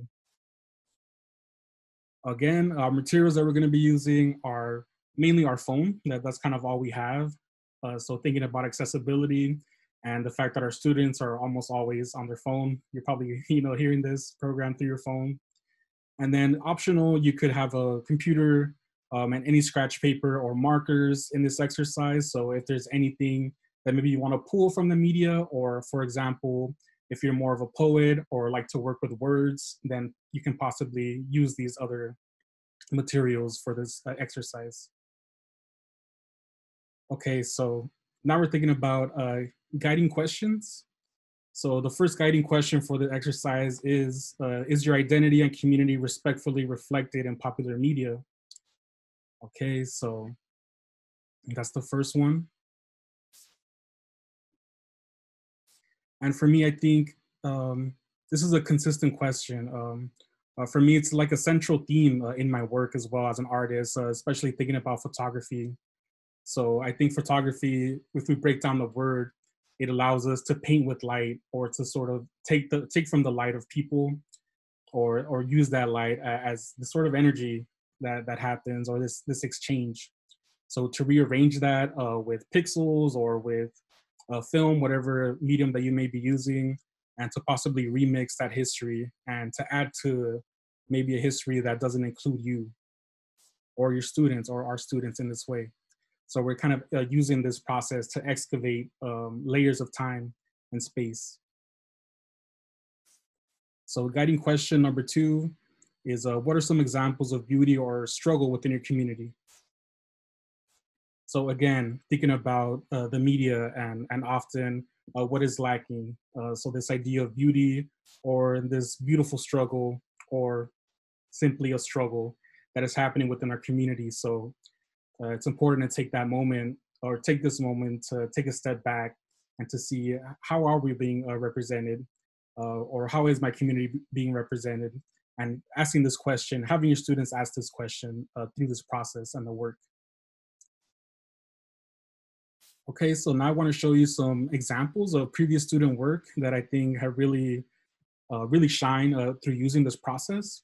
So this is a student work that the student used, essentially a self-portrait. So what we know as a selfie in this way, as this language that we use, and also thinking about advertisements. So she has here in the store, she found these eyelashes, these eyelash, and thinking about beauty, or what does it mean to feel represented as far as advertising. So combining those two things together and very instantly making a conversation, having this dialogue between yourself and what does it mean to try to be beautiful, as a young woman, or as anyone in this situation. So like I mentioned before, some students are maybe taking more to poetry or word language. So this is an opportunity when someone took some words, so wrote down a poem, and then combined that with this sort of like cityscape of San Francisco. So combining poetry and thinking about the place, thinking about place. In this case, this student was thinking about movement, so movement building, a lot of actions that have been happening, for the movement of Black lives, and also thinking about this idea of place. So again, another image from San Francisco, thinking about Black Lives Matter, and thinking about this sort of layering that happens. So this is the beauty of this process, the double exposure process, that you have multiple perspectives that are sort of aligned and created in one. And same student, another image from the same student. So in this case, we have this idea of solidarity that emerges. So thinking about movement, action, protest, but also solidarity. So we see Asian Americans in solidarity for Black Lives Matter. And we see the people on the street and that instant sort of dialogue to say that this is something that we feel strongly about in this process. Another image here. So in a way, thinking about home within this kind of realm of identity and place. So our homes in this case are part of our homes, our laptops, our computers, our mobile devices.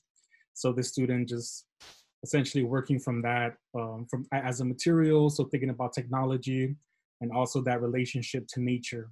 So in a way, is it woven together? And how are these things relating to us on a daily basis? And then again, going back to identity and place. So this is a self-portrait by the student here. And again, thinking about home, where he's from, and layering those two things and in a way creating this kind of effect through the double exposure that you're able to, yeah, kind of see them in close proximity to each other. So now what we're gonna do is I'm gonna do a demonstration going through the app, so sort of navigating the app. So if there's any questions so far about some of the materials, maybe we can take an opportunity now or if we want to revisit anything. But yes, essentially we'll be ready to do the demonstration. Any questions so far?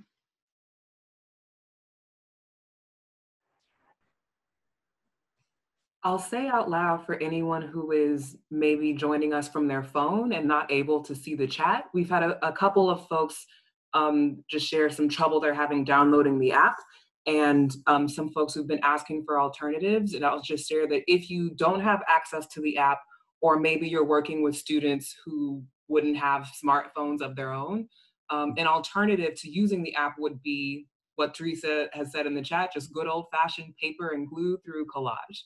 So if the technology isn't an option for you, you can use collage techniques, you can use transparency paper, and things of that nature. Yes, exactly. Yeah. So for some of the prompts, a lot of students have gone to more of an analog way to do these things. And as far as getting that instant layering that happens, there's other ways to print on translucent material, you know, if you have access to printers as well.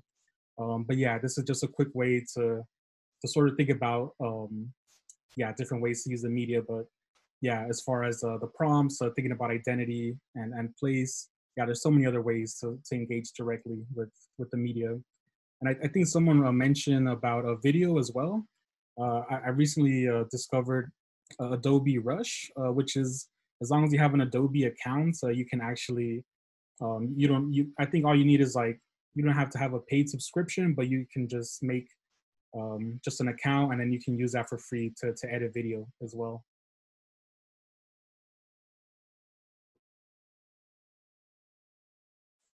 Okay, so I'm gonna go ahead then to go into this demo. So I'm gonna stop share here, and then I'm gonna go transfer over to my phone, and we can go through the app just to kind of navigate a few possibilities. Okay.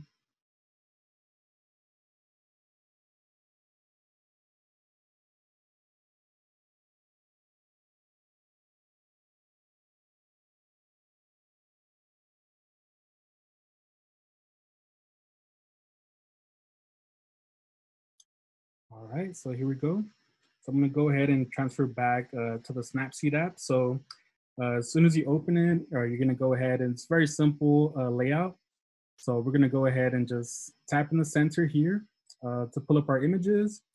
And in this case, I've already prepared a few images for the demonstration, but you can also work with the camera.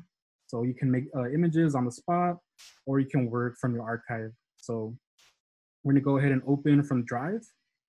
And then I would suggest, in this case, making a specific folder for your images. So we're gonna go ahead and come in this folder. I have a few images from my own archives and also images that I pulled from the media. So we're thinking a lot about essentially community, identity, place, So I have this image here of my grandmother. I'm gonna pull this one. And there's a few pretty awesome tools that you can run through the app. So in this case, a few tools that you can do are, you know, very, very simple things like cropping. You can actually do a little bit of, further editing, such as like deleting certain parts of the image. But we're just gonna keep it simple, make this image here black and white. You can adjust a little bit of the contrast. So very cool to be able to navigate the app. So it's very easy. So if you wanna make the image black and white, we're gonna go here to the bottom where it says tools. We're gonna go all the way to the bottom left where it says double exposure. So we're gonna click on that.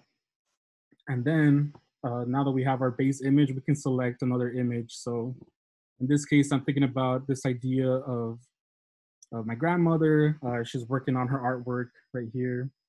And I'm pulling another image, in this case from, I've been looking a lot at a lot of the demonstrations happening in Portland. So this is an image pulled from that. So as you can see, the image just goes right over. So it's very much layered, this composition. And in the bottom, the middle, we have this, there's like the X, and then there's the add image in the middle. There's like this, the middle icon. You can go ahead and explore different types of layering. And then you can also adjust it. So the idea here is to get it to the point where you feel like the image is balanced. There's so many techniques that you can do here. But in this case, I like especially the lighten tool. So you can see we can explore a little bit of the opacity. So we have the full image here of these the police officers here. So we want to get it to a point where we feel like it's working. Maybe we can explore another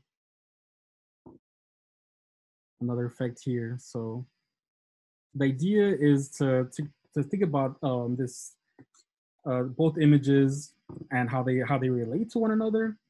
So essentially, there's a big dissonance that's happening with these two images. So we're going to get it to the point, and it's going to take a little bit of time just to explore and see the kind of images that might work together.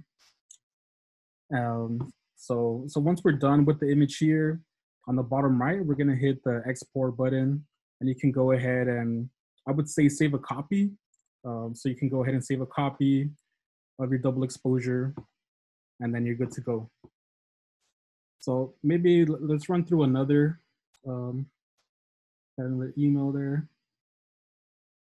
So we can go ahead and go back to the top left button, open, and then we're gonna go ahead and select another image from the device. So let's see what else we could do. So in this case, for example, if we wanna bring in other kinds of images, such as a collage in this case. So this is a collage that I created, including an image of an old photograph that was actually shot in El Salvador of some of my family members.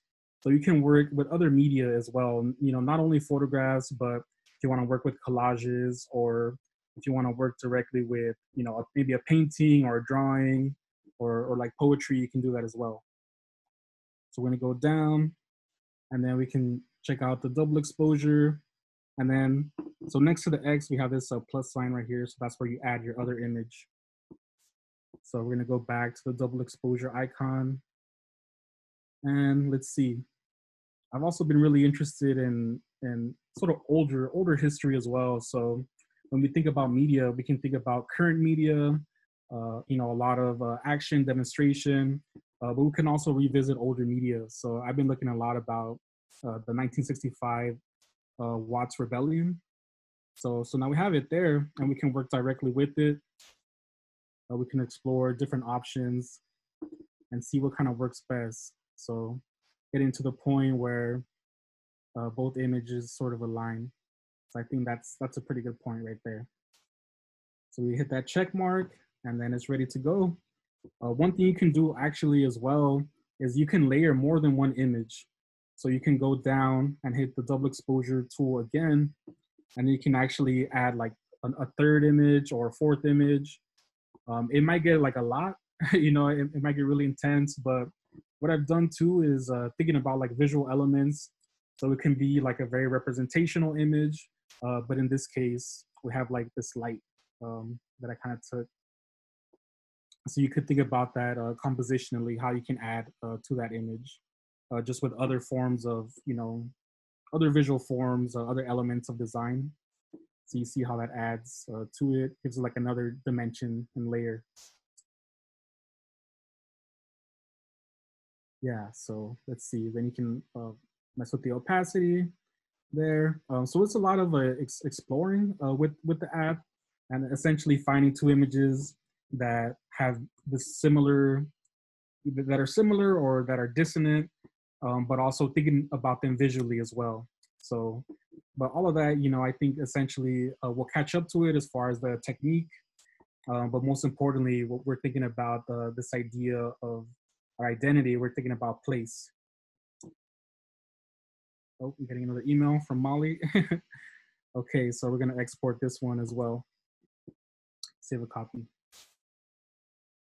All right, we're gonna go ahead and try one more. So let's see what else we can do. Oh, so yeah, you can work directly with your camera there. So we're gonna go ahead, open, select from device, and I've got my folder here. Let's see. So I have this portrait of a friend, and yeah, just thinking about brown bodies in this case. So the representation of this young, brown man, and that idea of like that chin up. So a lot of times, yeah, taking an extra step to really think about, that base image. Of course, we can kind of work with anything. We can try one that's black and white, which is another possibility. So we can make one image black and white, and then we can have another one that is in color. So that'll give it like a different feeling to the image, and it'll make whatever. So for example, so yeah, in this case, we have this live view of CNN that happens.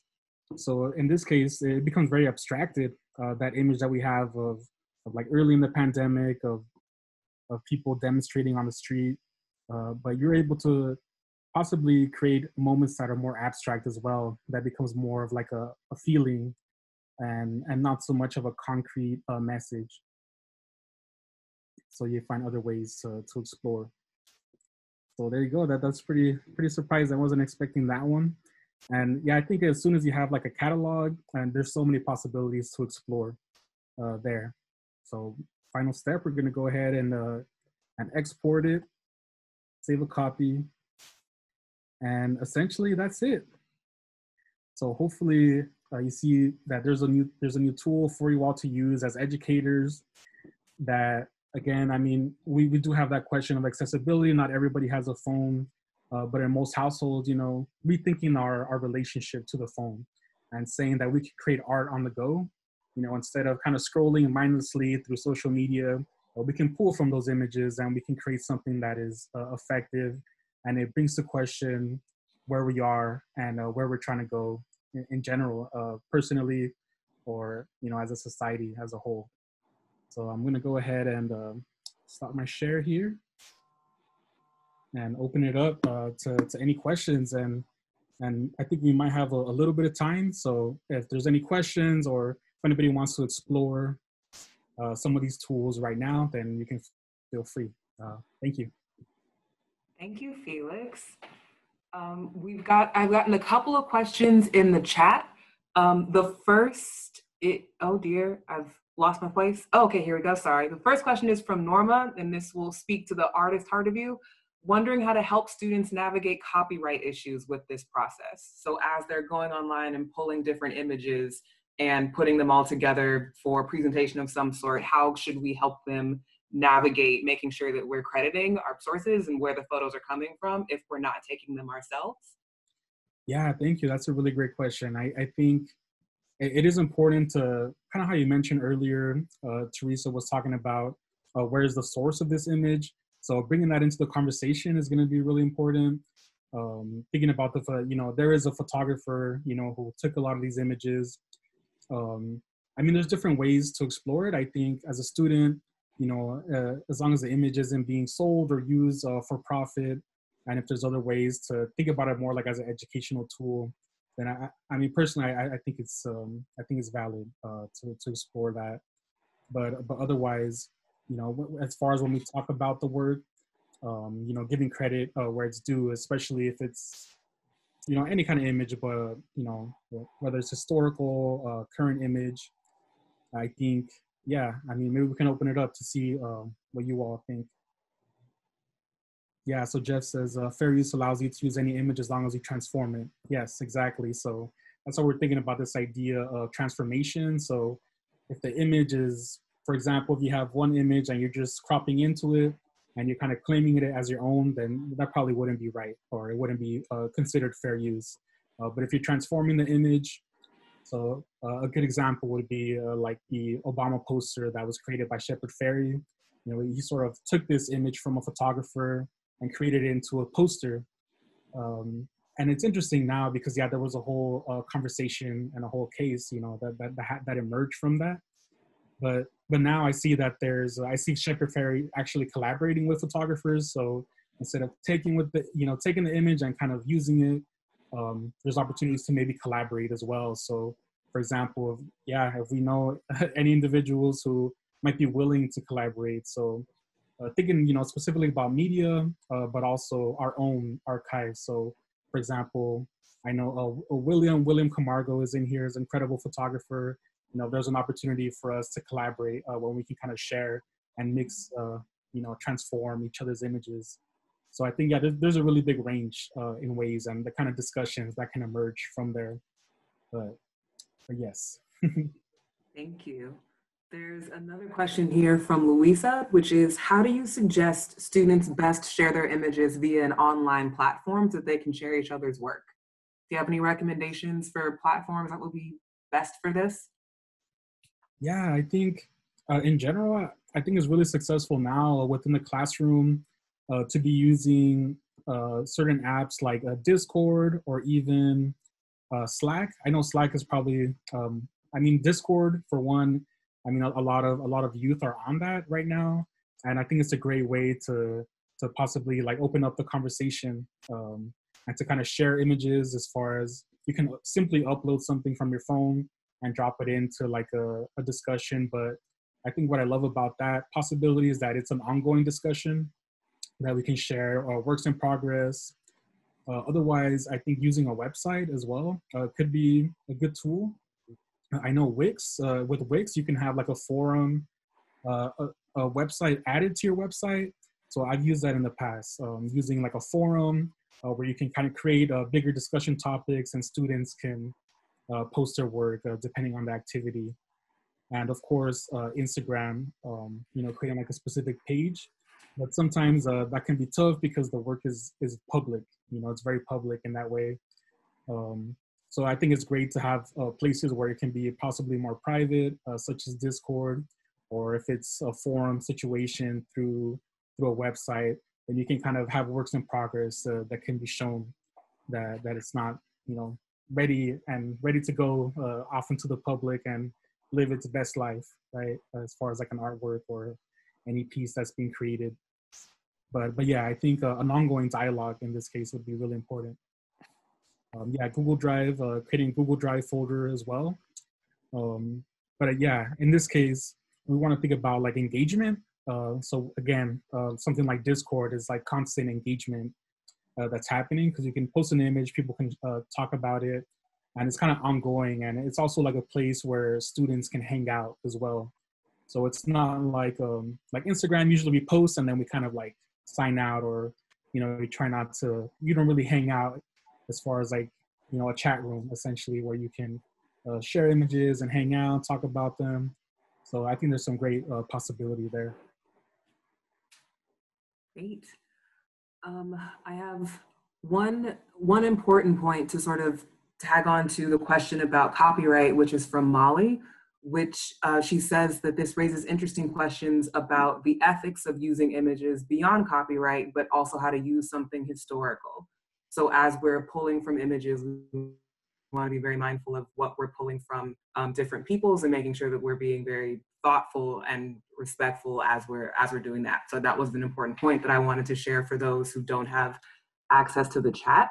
But I have another question here from Kaya, which I think is for you, Felix, but could be, I think, maybe spoken to by all of the teachers in the room, which is, have you encountered a lack of proactive participation in the process of virtual learning, particularly in the discussion part?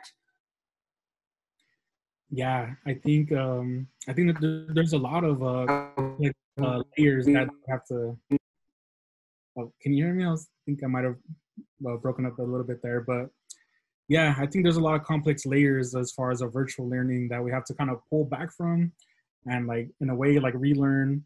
But as far as engagement, I think thinking about the live session as an opportunity that there's opportunity for live discussion. So really thinking about the different ways, mainly through the chat, essentially, I think is the best way that we can communicate, or we can all kind of have a dialogue that is ongoing.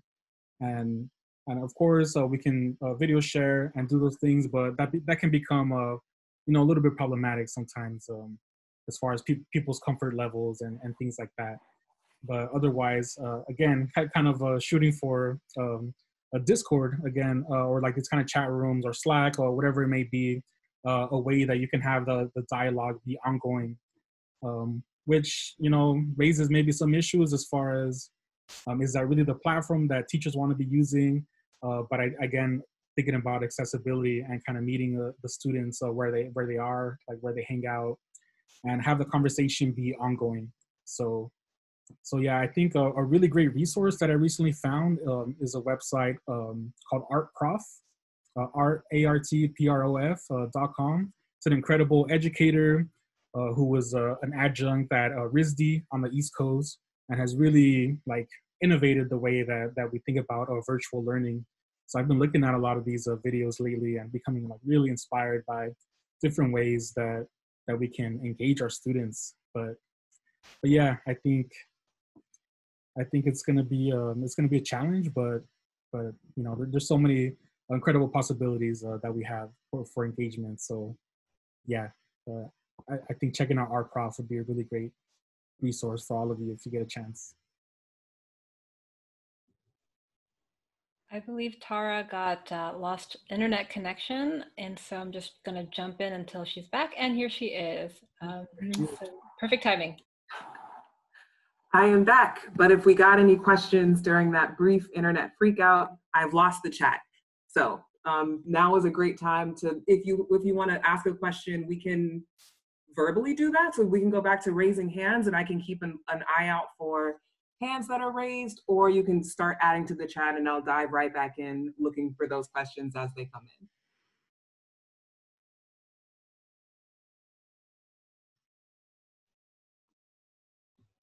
As we wait, I did see a question earlier about whether or not Snapseed can be combined with word cloud.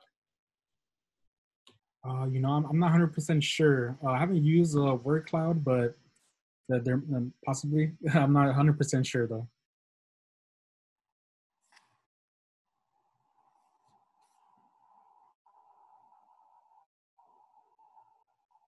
We got one question, Felix, for you, which is, how did you get your phone to project so clearly? I think that there's a new teaching strategy in here, maybe, if you can. Yeah, so actually, again, I think it's really important as far as like demonstrations for teachers to model the demonstrations, doing it live. So this is like as close as we can get to our regular demonstrations when we were in the classroom. So thanks to the incredible Hammer team, we were able to find a way simply through a screen share. So using screen share on your phone. So I was actually connected to my phone in this process, and I was able just to kind of share, and I guess thanks to my internet connection as well. But yeah, that's a great way to kind of go through if there's any examples on your phone. But yeah, it was simply a screen share.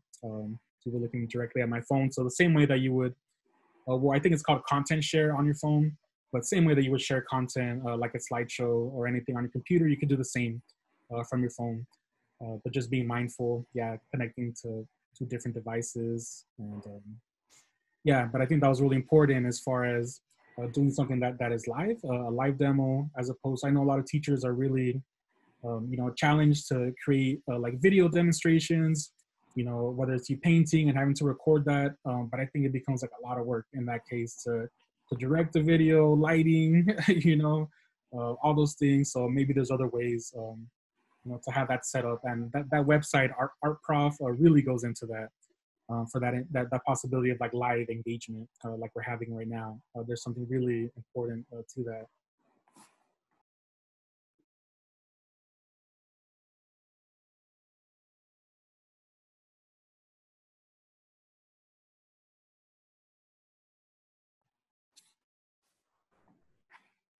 Any final questions for Felix? Final thoughts?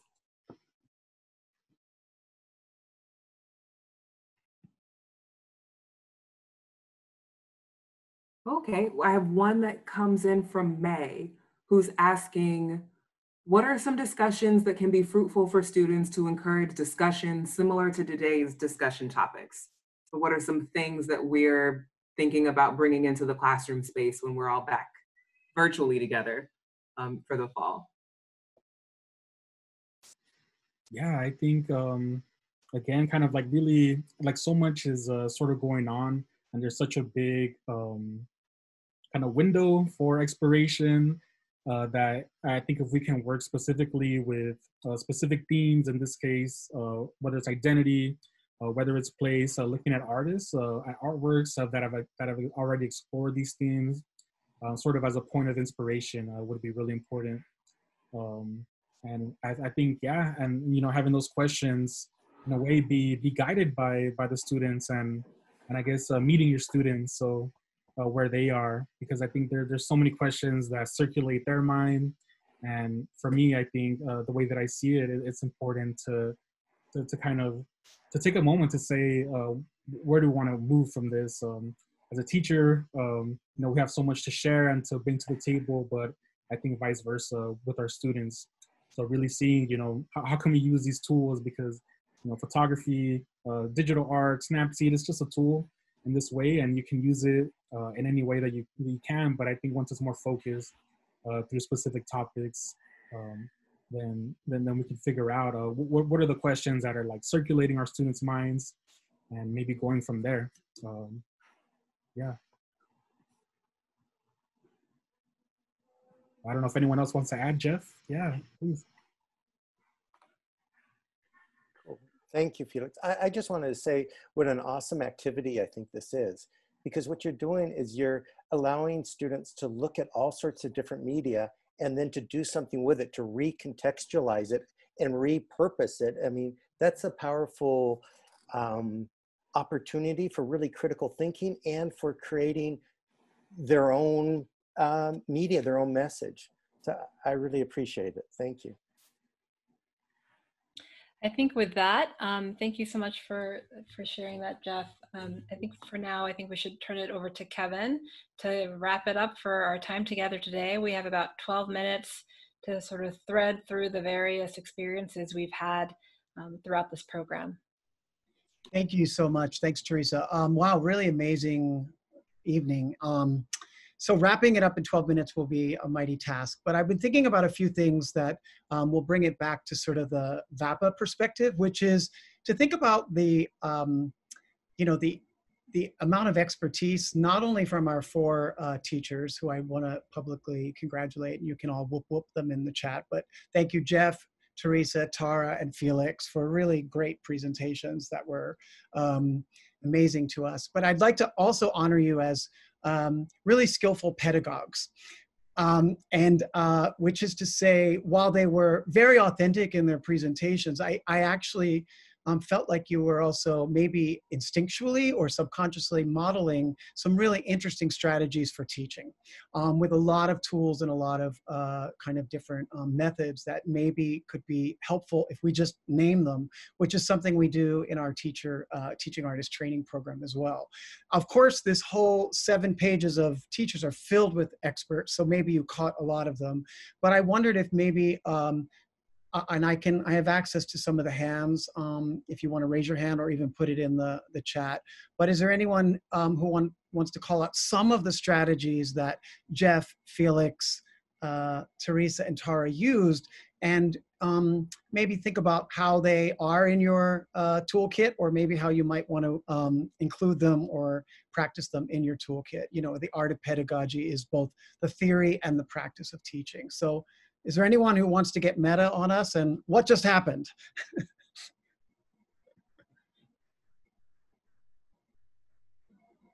I promise there's no wrong answers because a lot happened. Okay, Nat, I see your hand up.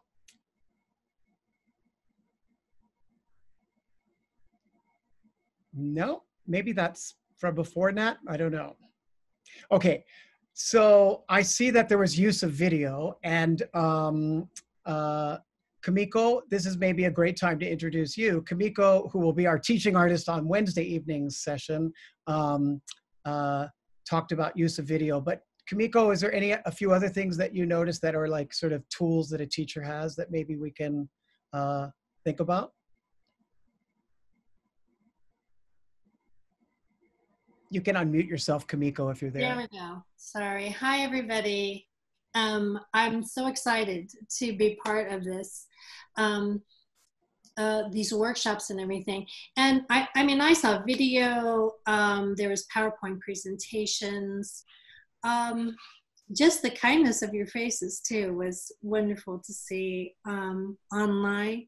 The use of moving parts in Jeff's screen as he was talking on his PowerPoint presentation was a way to keep me attached to the information that I was receiving.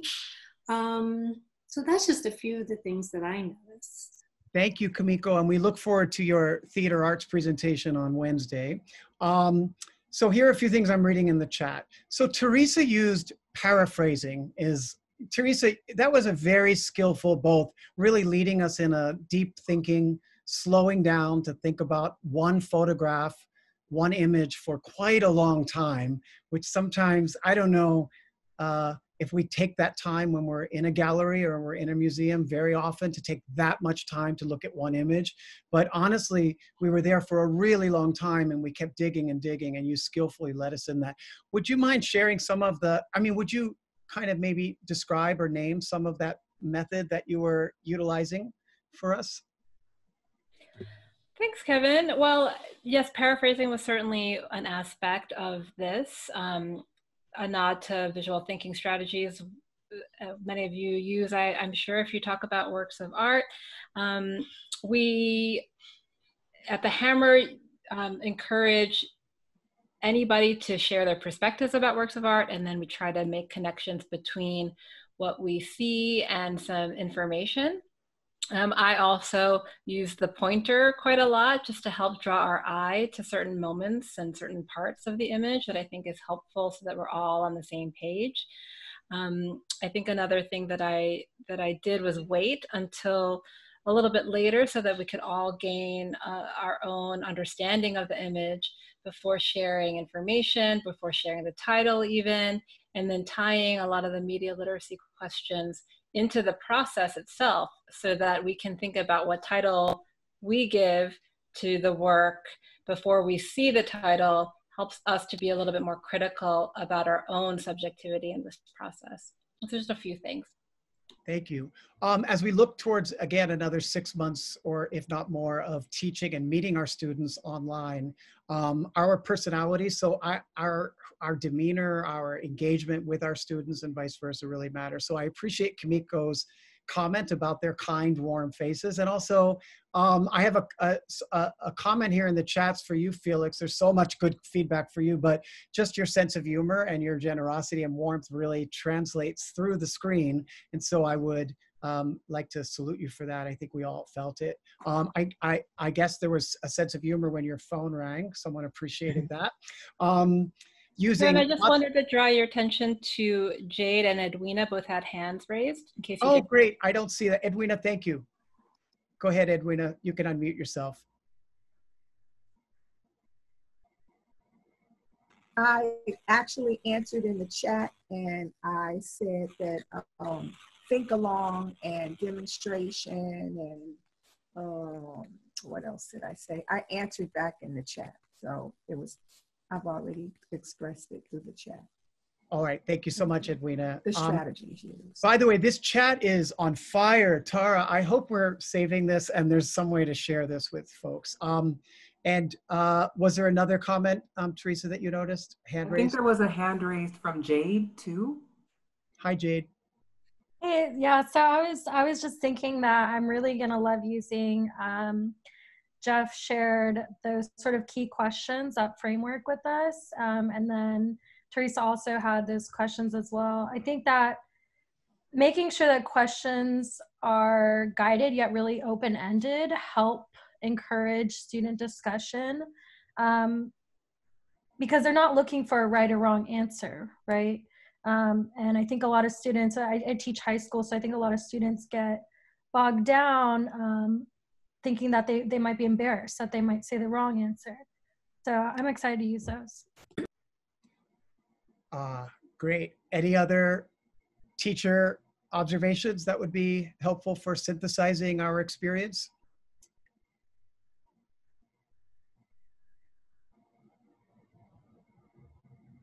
I appreciate Pablo's comment of differentiation, showing text, then verbalizing that text, then visual examples of that text. So really vocabulary building that feels very organic to like the conversation and the discussion. And I think so many of you did that. Felix, this is a comment from Raina. Felix used a lot of schema, which I'm not familiar with that term. So I really appreciate also learning. I mean, I heard the word probably, but clearly modeling and telling us what he was thinking as he was doing it. So really you stayed in your moment, which kept us in your moment. And that led us to like kind of stick with you, which I think is a great example of, connection and engagement. There's one more thing. I only have one more maybe moment to share, but I wanted to go back to one earlier concept we talked about, and we might unpack that a little bit more. But it was the idea of some social emotional benefits of just our experience tonight with each other. I mean, when we're talking about coming back together in the fall with our students, we're also bringing our true selves back, and we have been through a lot. I mean, we, the teachers, have been through a lot, and so the way that we can I guess, honor our own experience appropriately. At the same time, we're using that to honor our students, I think is really helpful.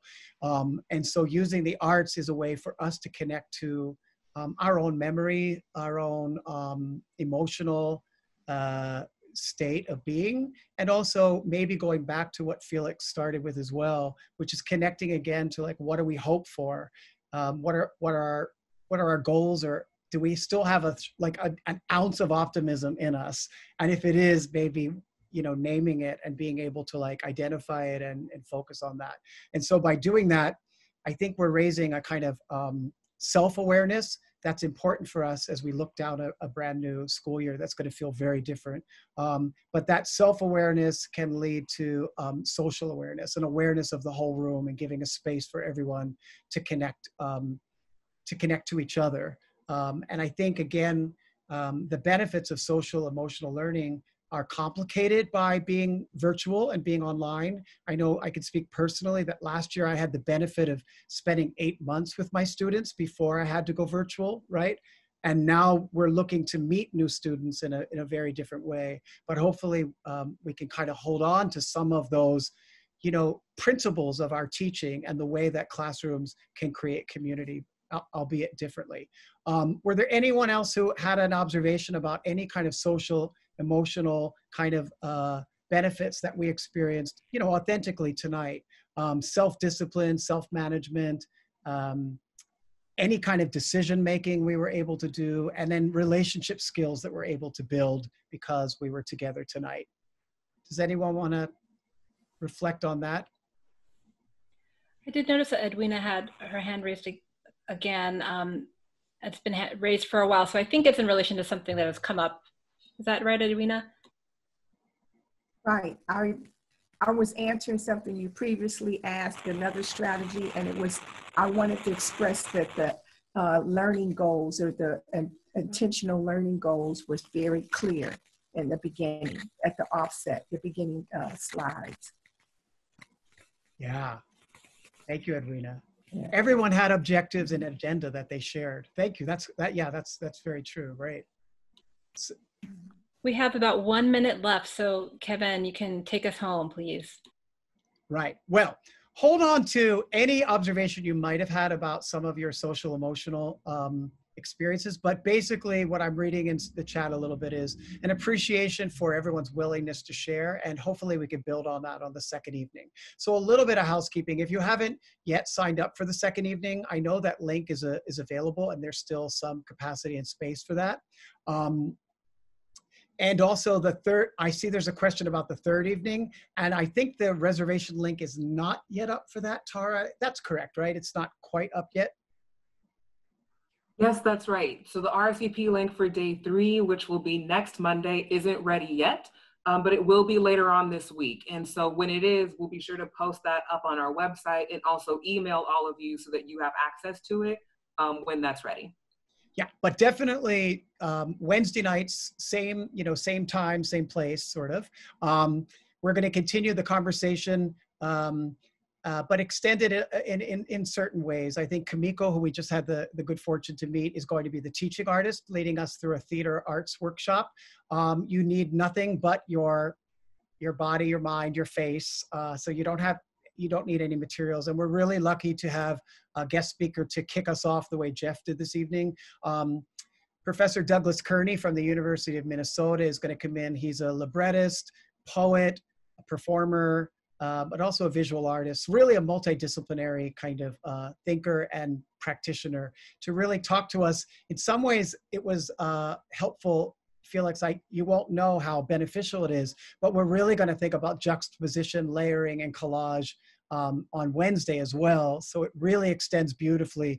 But we're going to do it in the realm of theater arts, which might be a really interesting way for some teachers in the room to help their students layer and identify the complexity of their thoughts and feelings, but in maybe a more of a performing arts sort of realm. Teresa, that's about it for me. Anything else I missed that would be helpful for folks to know before we say goodnight? No, I think that's it. I just want to thank everyone so much for your attention and your time and your participation. And we look forward to convening again in a Zoom room on Wednesday if you can join us. And if not Wednesday, then next Monday. So have a wonderful day. And I think a few of us staff members can hang on for a little bit if you have any questions that we didn't get to, and you can respond in the chat. Otherwise, have a wonderful day. Thank you.